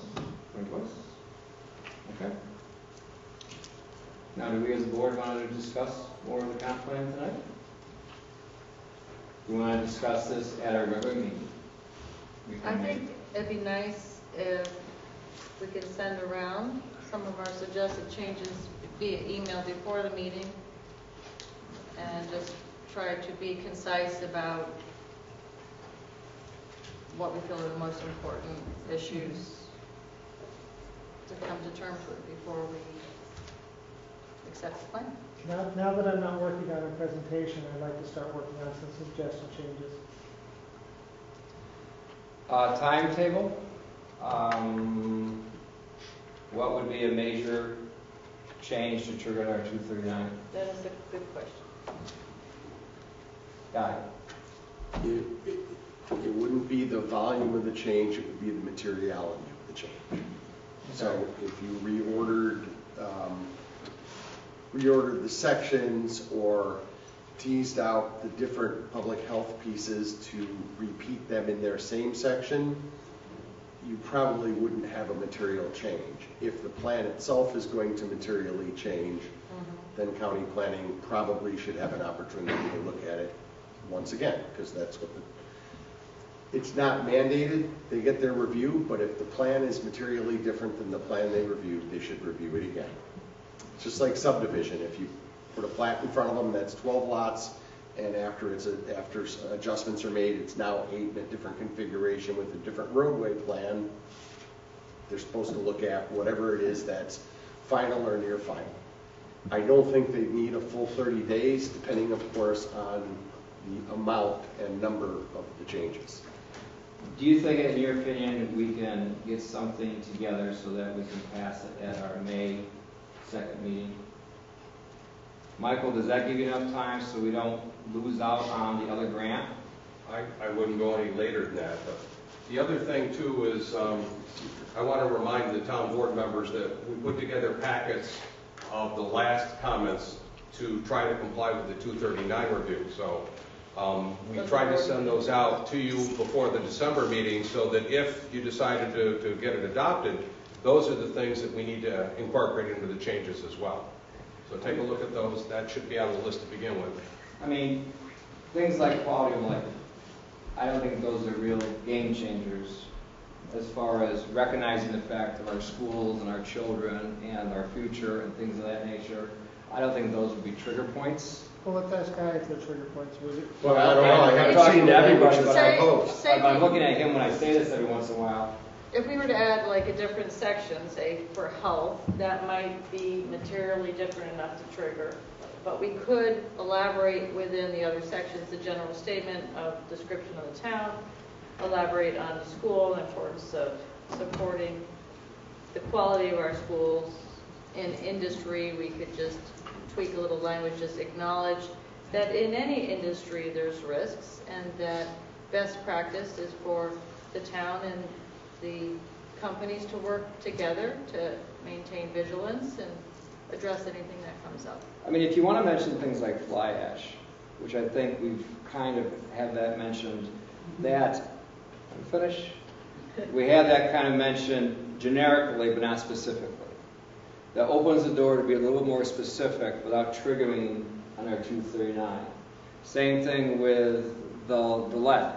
Same thing with the concern about the phosphorus. Okay, that is a concern. Is that directly related to the algae bloom? I don't know. We've got that discussion at the Bolton Point also. Our phosphorus levels are down, by the way, not up. But that doesn't mean what was the cause of it. We don't know. But you can maybe mention something about these concerns that we'd like to address in a specifically generic way. If we do those, and once again, move this on to the hard part, because these things, any part of this can actually be changed once it gets going. If something happens like right out of left field, a rotten gun, okay? 24 months ago, that wasn't even discussed. Oh, some of us would. All I'm saying is that it wasn't discussed publicly. It may have been, once Joe, again. you were on the committee, you didn't bring it up then? It may be also one of those things that another need for that conservation advisory committee to bring these things to the forefront ahead of time so that you start working on these things not 17 months later, but maybe 1 month later. Well, also the fly ash is a DEC permit requirement, so the state is watching that. That's part of some of the things the planning board we're talking about, you know. So there's other agencies that oversee some of the stuff. I don't think what we want to suggest is anything new or big, but just be more specific about certain areas and I don't know, I think I've heard a lot of public comment that might be significant changes if we implement it. And, yeah, let's see if we can get some wording together, because we could talk abstractly for the rest of the evening. Let's get some concrete ideas so people can read them, talk about them, and discuss them at our next meeting. And if something is significant, maybe you could run it by Mike and even the county planning up front. I think if we tell county planning that we'd really like to get this as quickly as possible, that they'd be considerate on that. Okay. What about seeker? Well, yeah, I mean, I didn't mean to be flippant, but No, you're you're talking being about something between 1 and 100 changes that haven't been written or cited within the document yet. I have no idea what that will require. But we still haven't done seeker review, and obviously until you know what the final plan is, and measure it as against the 2006 plan, because you can talk about version 1, version 2, version 32, version 37, whatever you want. But what you're actually looking at is what did it say in 06 and what is it going to say in presumably 2018? What are the changes, and is it a material reordering of significant legislative or land use priorities? That is the key question that's going to trigger various levels of analysis under seeker and what's required. According to council at DEC, since this is not a new plan and it's an update, we didn't even technically need to do a full EAF, which I think is, me personally, I think it's wrong. I think unless it's a de minimis amendment, it should always get a solid, deep look. So we did go with a full EAF. There's approximately, Deb has copies, 30-something different maps and data points mapped concerning the initial EAF from October of 2017. Depending upon what changes are made, if those changes are site-specific, like they relate to a particular parcel or one or two parcels, which I understand we're not supposed to discuss, but which Bell Station specifically is, then we may have to do more data mapping there, or wherever changes are made. But the data maps aren't difficult. That's public information. You're talking about, CRIS databases, EAF databases, fish and wildlife mapping, what's been documented in terms of endangered species or significant natural communities. And you can tell in certain parts of the town you show up on maps because we're close enough to the Wyckoff Swamp and Dryden to have a lot of areas triggered in certain parts of our town. That doesn't really affect us, except someday maybe we want to categorize and recognize why the areas that feed that swamp are so important. So in terms of comprehensive planning, there might be changes that would require additional mapping. Until there's a near final plan, and I mean you're only correcting typos, you're still really not ready to do seeker.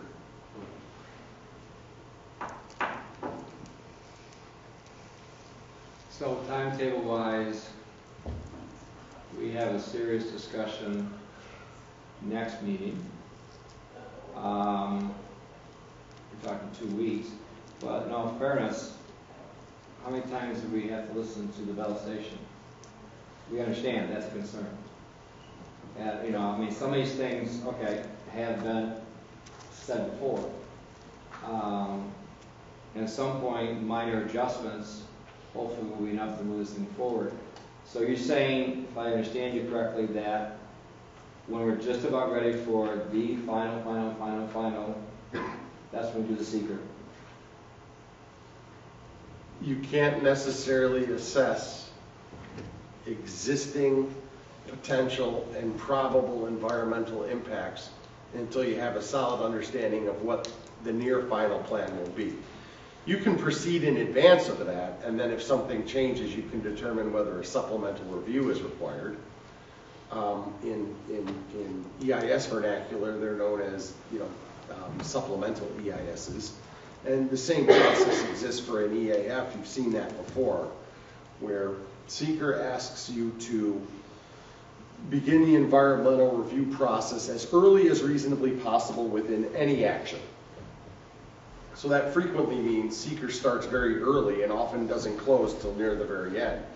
But there's a lot of situations, for example, an existing site plan for a land development project, residential, whatever it is, where they go through the environmental review, it's concluded, it's approved, and then they come back with a site plan change. Oh, we need to move this over 20 feet and we want a different sign here. And you don't have to do a completely new review, but you do have to look at what your prior determination was in your seeker and see if those impacts create any changes that now need to be re-examined. So you could go forward with seeker, but if it turns out you have to look at it again, you actually don't save time, or money, of course. Guy, could you explain what a seeker is for the students? Seeker is a New York State mandated law. It's part of the environmental conservation law. It's principally implemented through a series of regulations, and if you've lived here long enough, you know New York State loves regulations. What it is it's New York State's attempt to comply with the EPA mandate under the National Environmental Review Policy, so SEEKR stands for State Environmental Quality Review Act. And it mandates that all actions, there are some general exemptions to that. You don't have to look at everything. When you open and close and schedule meetings is not a SEEKR issue, but defined actions by governmental agencies and certain types of governmental bodies must examine both the actual, anticipated, and potential future environmental impacts of an action. And environmental in the seeker sense goes well beyond air, water, sunlight, things like that. It also looks at cultural impacts, tax impacts, impacts to obvious things like wildlife, and less obvious things like how close are you to archaeologically sensitive area where we found an old graveyard or an old battlefield or something like that. So you have, there's different levels of review based upon what type of review it is. A whole bunch of things are exempt from review. The exempt list is about to triple in size because of the redundancy of environmental review with impact mitigation review under site planning and zoning. But for now, if it's classified as a type 1 action, it needs a full review. If it's classified as a type 2 action, it gets no review. And anything that's not specifically defined is called an unlisted action, which can get usually a shorter form review. And you have to answer a series of questions about potential environmental impacts. Some of them have 10 or 15 subparts. And most of that is done based upon an informational form and data mapping to understand what's on the ground in that area. Guy, I thought observing municipalities passing comp plans in the past, that it was pretty much a negative declaration because the plan isn't actually doing anything beyond the paper and ink it takes to print it. There is a school of thought that thinks thusly, but a comprehensive plan clearly has the potential to create environmental impacts. So for example, if your comprehensive plan said, you know, we like the old concept of mills, so we're going to actually encourage flour mills and wood mills and sawmills all along our creeks, where there's a steep enough slope to actually use water as a source of power for a mill. I don't think that we could reasonably argue that that wouldn't have environmental impacts. Wouldn't it have the impact later when the mill was under planning board review? And I'm all in favor of reviewing something like that twice. Okay. You can also have economic impacts, right? Environmental impacts, aesthetic impacts. There's a lot of different things to consider. So, yeah, according to the DEC, pretty much it's universally accepted that the initial adoption of a major reordering of any land use priority, any resource allocation plan, it doesn't have to be land use. There's a lot of resources that government deals with the allocation of. The general rule under seeker is any new plan is generally a type 1 full review. And if it's your first zoning ordinance ever, you have a very high probability of triggering a second level of environmental review called an environmental impact statement, which is a whole different ball of wax. When you're simply amending or updating a plan, according to, and I won't say specifically who, but one of the top regional attorneys for the DEC at the DEC regional offices, their position was, and it's because of a glitch, there's a lot of holes in seeker. It's very interpretive. It's not perfect, even though it has laudable goals. There's actually a glitch in it because when you're simply updating a plan, at most they tend to recommend, absent a material change in some of your priorities, that be a unlisted action. And the last changes that they made in seeker actually had to do with how you use the long form and the short form for an environmental assessment, the EAF, which is the first stage that you have to go through. And I went to a training session both in this region and I went to a second DEC region because different regions interpret this stuff differently. And it's interesting to see how different, and it's because the state is not homogeneous. What is an environmental impact in the Adirondacks is very different than what's an environmental impact in the Finger Lakes versus Erie County and Buffalo, right? So both had the same uniform message, and that is they wanted to strongly discourage, absent a clearly articulated cause, using the LOM form for an unlisted, because it was creating redundancies and costs that were impairing the actual purpose and function of seeker. You can debate that, but when it's the agency that writes the regulations telling you that that's the rule, I tend to give it some weight. I don't have to agree with them, but I'm not here to change the law. I'm here to advise about it. So I disagreed with them insofar as I didn't think a short form was appropriate for a comprehensive plan update. I think you want to take a closer look than that. So we did use the long form. Well, and especially with the level of detail that this plan has over the last plan, there's a lot more information. And most of it's there to, quote unquote, protect the environment. It's to protect against adverse impact, and that's not necessarily a negative impact, but I guess it all depends where you get off the bus, doesn't it? But I know the DEC said that you should use the short form, but I think when you're dealing with a comprehensive plan, I think that is in and of itself, like a zoning change, in and of itself a valid basis to use the long form. I think it's important. So would you, just for scheduling purposes, do the seeker or SECRA the night that we would attempt to pass the comp plan? Is that when it would be the appropriate time? Should you do it?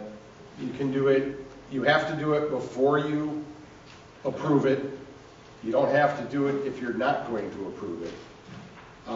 And the only way you could approve it is if you concluded the seeker process. So concluding the seeker process would either require a negative declaration under an EAF or a positive finding statements under an EIS. So if you make a positive declaration of environmental impacts, you're not approving anything for, I agree. Realistically, a year. Maybe longer. But you really need the language changes of the current version of the document before you can determine what the impacts are. Get me to 98% and I can get your mapping and most of the analysis done, subject to what the board wants to say, because they're the ones that make the decision on the review. But I don't think we're at like 98% yet. There's still debate about adding whole new sections. So until you at least have a handle on what the language is going to be, if there's a general section on health and public safety type issues, I don't think that's going to require any seeker mapping. But if you're going to start changing where zones are drawn, then I think there are things that need to be looked at more closely. Will it in fact change anything? Don't know. Show me what it looks like and I'll give you an opinion. I mean, you can, as a board, agree with it or disagree with it. Well, do you want more meetings before this May deadline? Because if that's the reason I'm pushing this May deadline, obviously, is with the other grant application. I'm open to an extra meeting if we needed to get this to the May deadline. How many Wednesdays are there between now and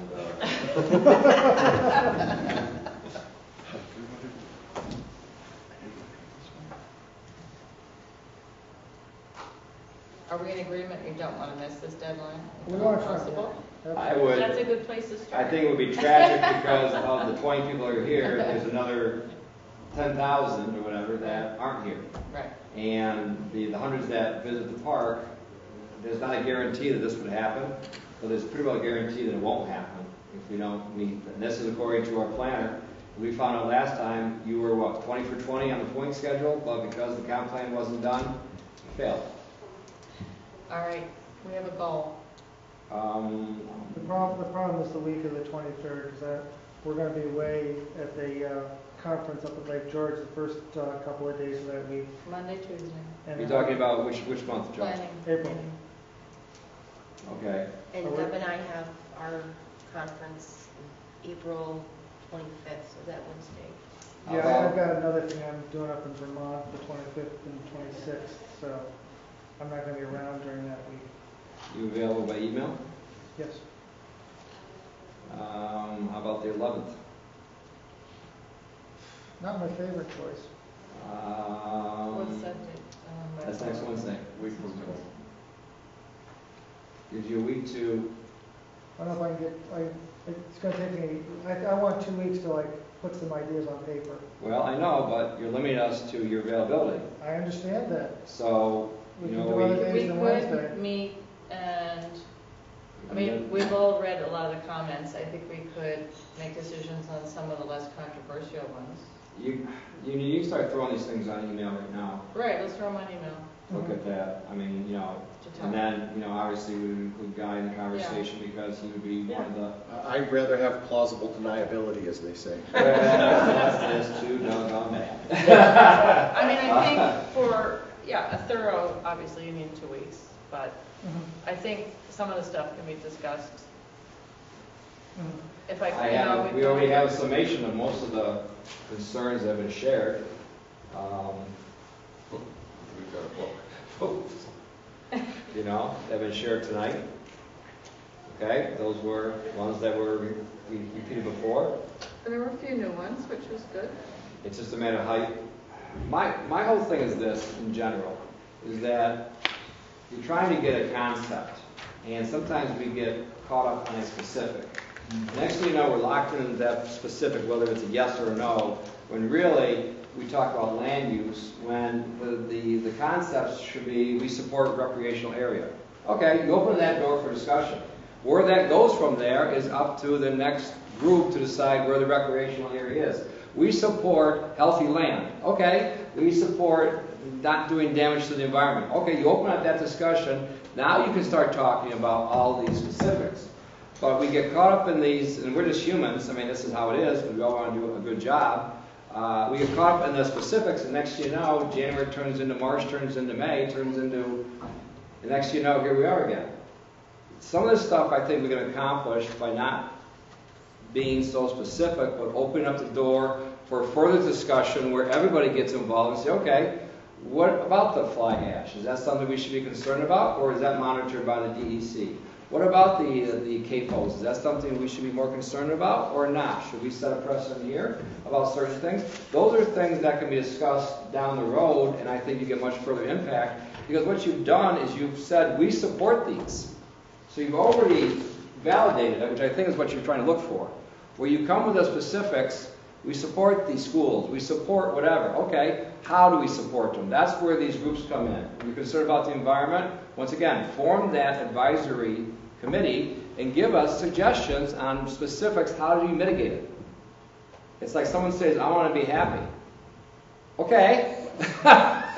Okay. For the sake of clarity, can I just make clear that while you can debate the wisdom of one location or another for a CAFO, whether it's small or large, municipalities, towns, I'll stick with towns and villages because that's what I know, they're preempted from regulating CAFOs in New York.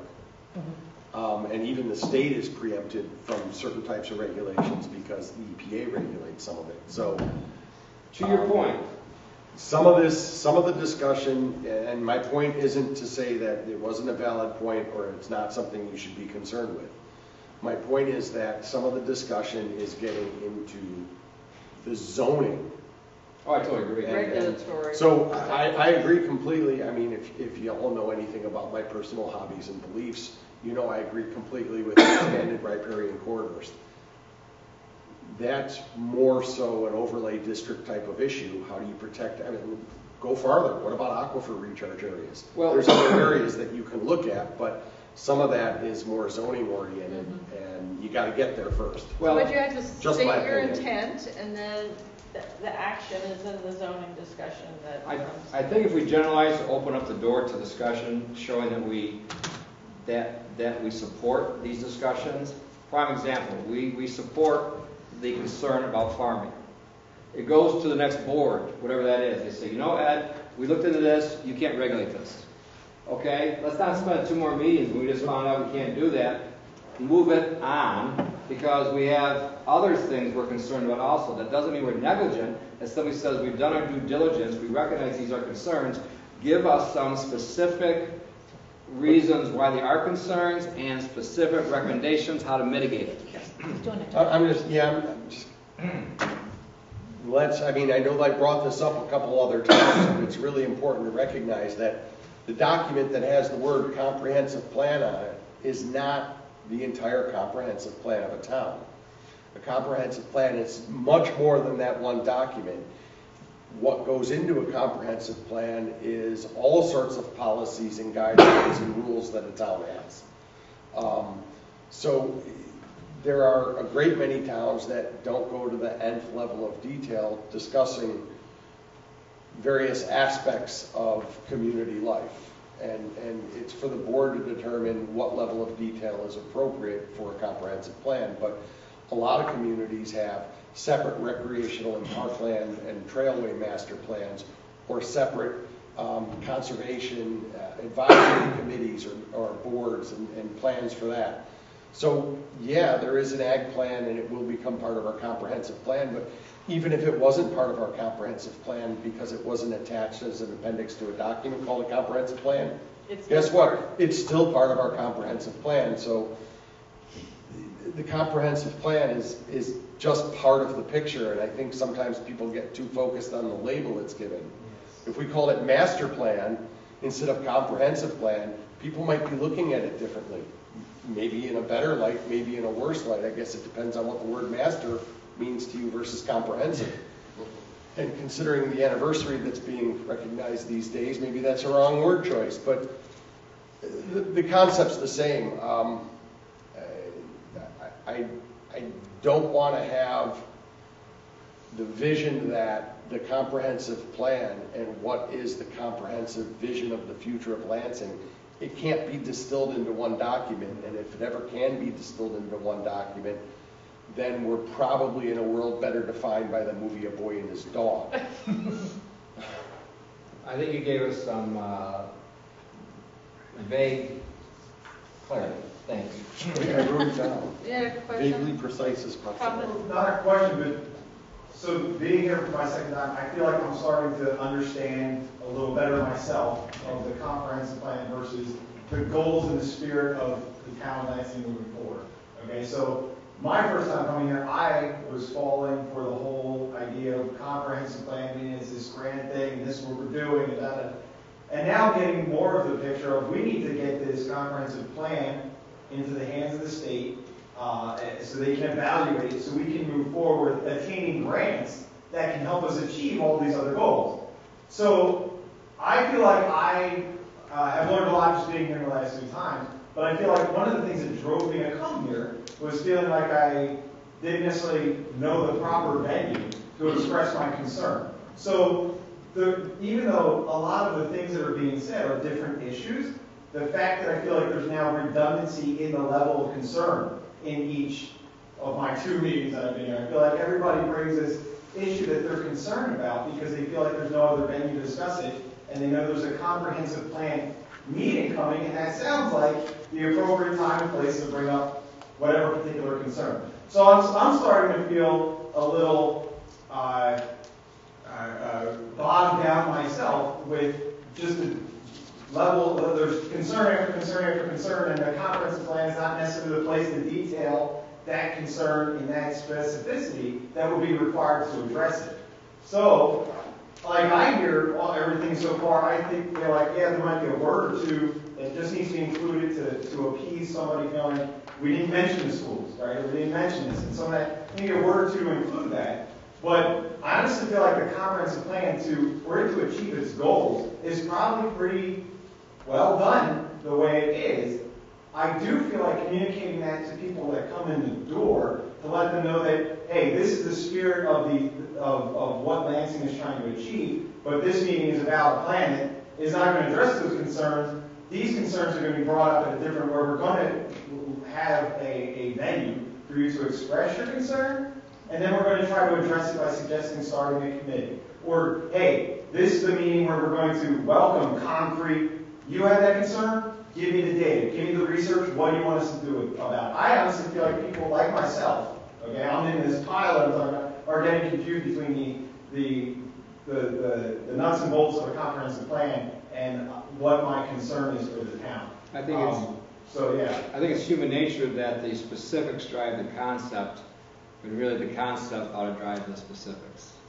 And the concept is you have this wide range, and within that wide range you move it on, and then you work on the specifics, right, which are, and it's so nice to have a fresh set of eyes. We appreciate this because you get cross-eyed after reading this thing so many times. the fact is, okay, people come here with a specific concern, when it should be just the opposite. This is what the general concept is. From that, you open the door to address the specific concerns and get everything out in the open, research it, find out what you can and cannot do, and what are the reasonable recommendations that are obtainable, and move forward. And I think that work is not done here, it's done down the road. Right. But ironically, the comp plan is designed also for grant applications, and ironically, we're at a point of crippling a grant application Right. because of something that's supposed to feed it. Yeah. Yeah, so I think, for me anyway, I would feel good about saying, okay, hey, this is a comp plan meeting. After this meeting gets through, and everything goes through, and the comp plan is passed, then we're going to, and communicate this on the website, whatever, we're going to have meetings that are open to welcome suggestions and specifics, and we're going to find out concrete ways of addressing it. So we can look at things like environmental, issue by issue code regulations and zoning and all that stuff that comes after the comp plan. But I feel like even for me, then I could choose one meeting to go to that's going to deal with that specific my-centric view, rather than just coming to every comprehensive plan meeting to throw another, needle into the field. So one of the recommendations we can do is when you put it on the agenda for these meetings to give specific discussion areas. Or, yeah, I guess no, you say, oh, does this interest me? No, I'm not a farmer. This doesn't interest me. But I'm interested in the South End because I live in the South or whatever. I'm not minimizing one or the other. I'm simply saying that you look at what your interest is, and maybe that's when you come to. Sure. I don't know. I think, if anything, I hope we refocused on widen that lens again. Well, I would simply say another way to look at it and try to get a handle on it is to recognize that the comprehensive plan is the beginning. Yeah. Not the end. Right. Okay. But I think that's the thing, like I said, I myself didn't know and didn't understand. So. But specifics matter, right. So there's balance. Right. I'm going to use that line again. It's like, it's the beginning, not the end. No, it guides your processes going forward. It doesn't determine where they end up. I agree. Thank you. I like your idea of having meetings like this aimed at specific topics to go in more detail. But this That's is going to be the first for I've after the plan's adopted. to really talk back and get answers. So I appreciate the opening of this kind of discussion. So thank you. Okay. I mean, once again, I don't think this is going to, like I said, it's going to get a little tighter as this thing gets approved, and then you move on to more specifics, because then it's up to zoning changes if they are changed. And then it's up to another bunch of meetings and a bunch of us doing it again here with the recommendations. I mean, I think if anything, we've accomplished anything tonight, we've pretty well got most of the things on the table, but also the fact we recognize that this is a guide, it is a concept, it is the start. And I think we all want to do the right thing, whatever that is, but sometimes we get so focused on one thing, we can't see the forest through the trees. Yes, Michael? Just to make you aware, you talked a little bit about schedules. The third week, I'm going to be out of town that entire week. And if Joe's going to be out of town the next week, I would suggest that we maybe meet on the 11th and try to get your initial, list of changes get started. Knowing that there will be more refining. And Chris, is there anything on the 11th here before? I can tell you that Is that good or bad? Somebody's written down. Yeah, something's happening. Coaches, meeting, team selection. Steve might be able to move that. Or we can go to the other community building. center. Well, I think what we can do maybe is have Steve go to the community That's building. what I was just thinking. But I think we should continue with the spirit of starting. But if the town board members could get specific language of things they want to see changed, and then have some discussion about those, I think. You got a question? Or? No, I was just going to forewarn you, the 11th I have an Enfield town board meeting. But I don't think we need you at this meeting. This is just going to be a quick discussion, and we're going to meet with you the next week anyway. Yes. We'll I'm save all just our saying that questions. We'll if save you it for- intend to have me there, I may have a conflict at least with part of the time. All right, If you don't that's intend fine. to have me there and Enfield says they don't need me there, then I'm going to enjoy a night off. No, then please show up here. What time is your Enfield meeting? It depends on what they have on their calendar. Sometimes I show up at 7, sometimes I show up at 7:30. Sometimes I don't have to show up at all. But usually they have me show up between 7 and 8 because they reserve some of they get through regular business. Then if they have, We could do it a little earlier. 6? no, We could do it early, 5:30? but I also don't think we need guy necessarily. Yeah. Because this is policy, this is not, you know, This is a, yeah, well, what do we want? And then the next meeting, we're gonna discuss it some more. Yeah. And we can get input from Guy at that meeting. I don't think we need them. I agree. Okay. Hope you get the night off. I got my plausible deniability back. So we're gonna have to get a notice in the paper ASAP about the meeting next Wednesday. Next Wednesday, we're going to, 11th at 6:30, if that's, 6:30? if that's workable, unless you want to start earlier. I heard. Earlier? That's what I heard. 6? 5:30? No, 6? 6. 6 is Give me a okay. minute. Yeah. 6? Okay. All right, 6 it is, next Wednesday. Yep. The rest of the stuff we can probably discuss later. Yes. Trina, we talked about that earlier, same thing. I'll send out some emails about the sick time. We got to get that done, by the way. Yes, That's the priority, That, other I than agree. comp plan. So let me just next meeting. jump into this real quick about the actuary table. If this Thank you. if this goes to 65, the actuary table almost becomes moot because you're not extending it past that. You're basically dividing the number of hours by how much they have left. The other thing that I would recommend is going back to the old percents of 6.5, whatever, to bump it up to where we want to go. Because if we use that 2.5% increase every year, the next wave of people, which are going to come in about 6 years, you're not going to be at that level. We want to be at the maximum levels of the 60-40. And I think that's the fair thing for both. It's the compromise. Will allow you to use all your sick time credit, but when you retire, it's this amount, which is consistent.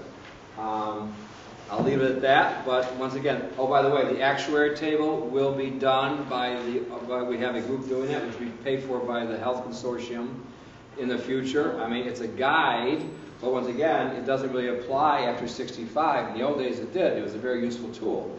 But now it has limited use on that. And sometimes it's just a simple math projection of, the guy's got 8 years, here's the amount of money, here's his hourly rate. And sometimes they may not even use that amount up. For whatever reason. And you can't really do that projection because there's too many variables, but at least we'll give you a guide. My main thing is I'm very comfortable with using the entire sick leave credit if we get those percents up to where we intended in the first place. Okay? Yep. Doug, you comfortable with that? I'm comfortable. So, almost doesn't move the Can we thing. move the resolution tonight? You want to? Yes, Yes, thank you. yes.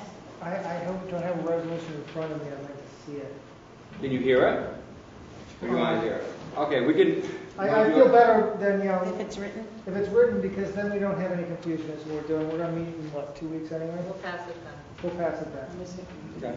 I feel better with something this complicated, to have it in writing. Like I said, I Make want sure- everybody going in the same direction if possible, so, okay. I don't think 2 weeks is gonna hurt, but I think 2 weeks is, Yeah, That's it. yeah. that's it. If Okay. we're meeting next week, we could do it next week. We could do it next week. Guy, can you get a resolution together in a week? Sure, what's it going to say? I'll talk about that tomorrow. Does that mean you want to move to adjourn? Yes. You don't have to. Katrina, okay, all in favor? Aye. Okay, thank you all for coming.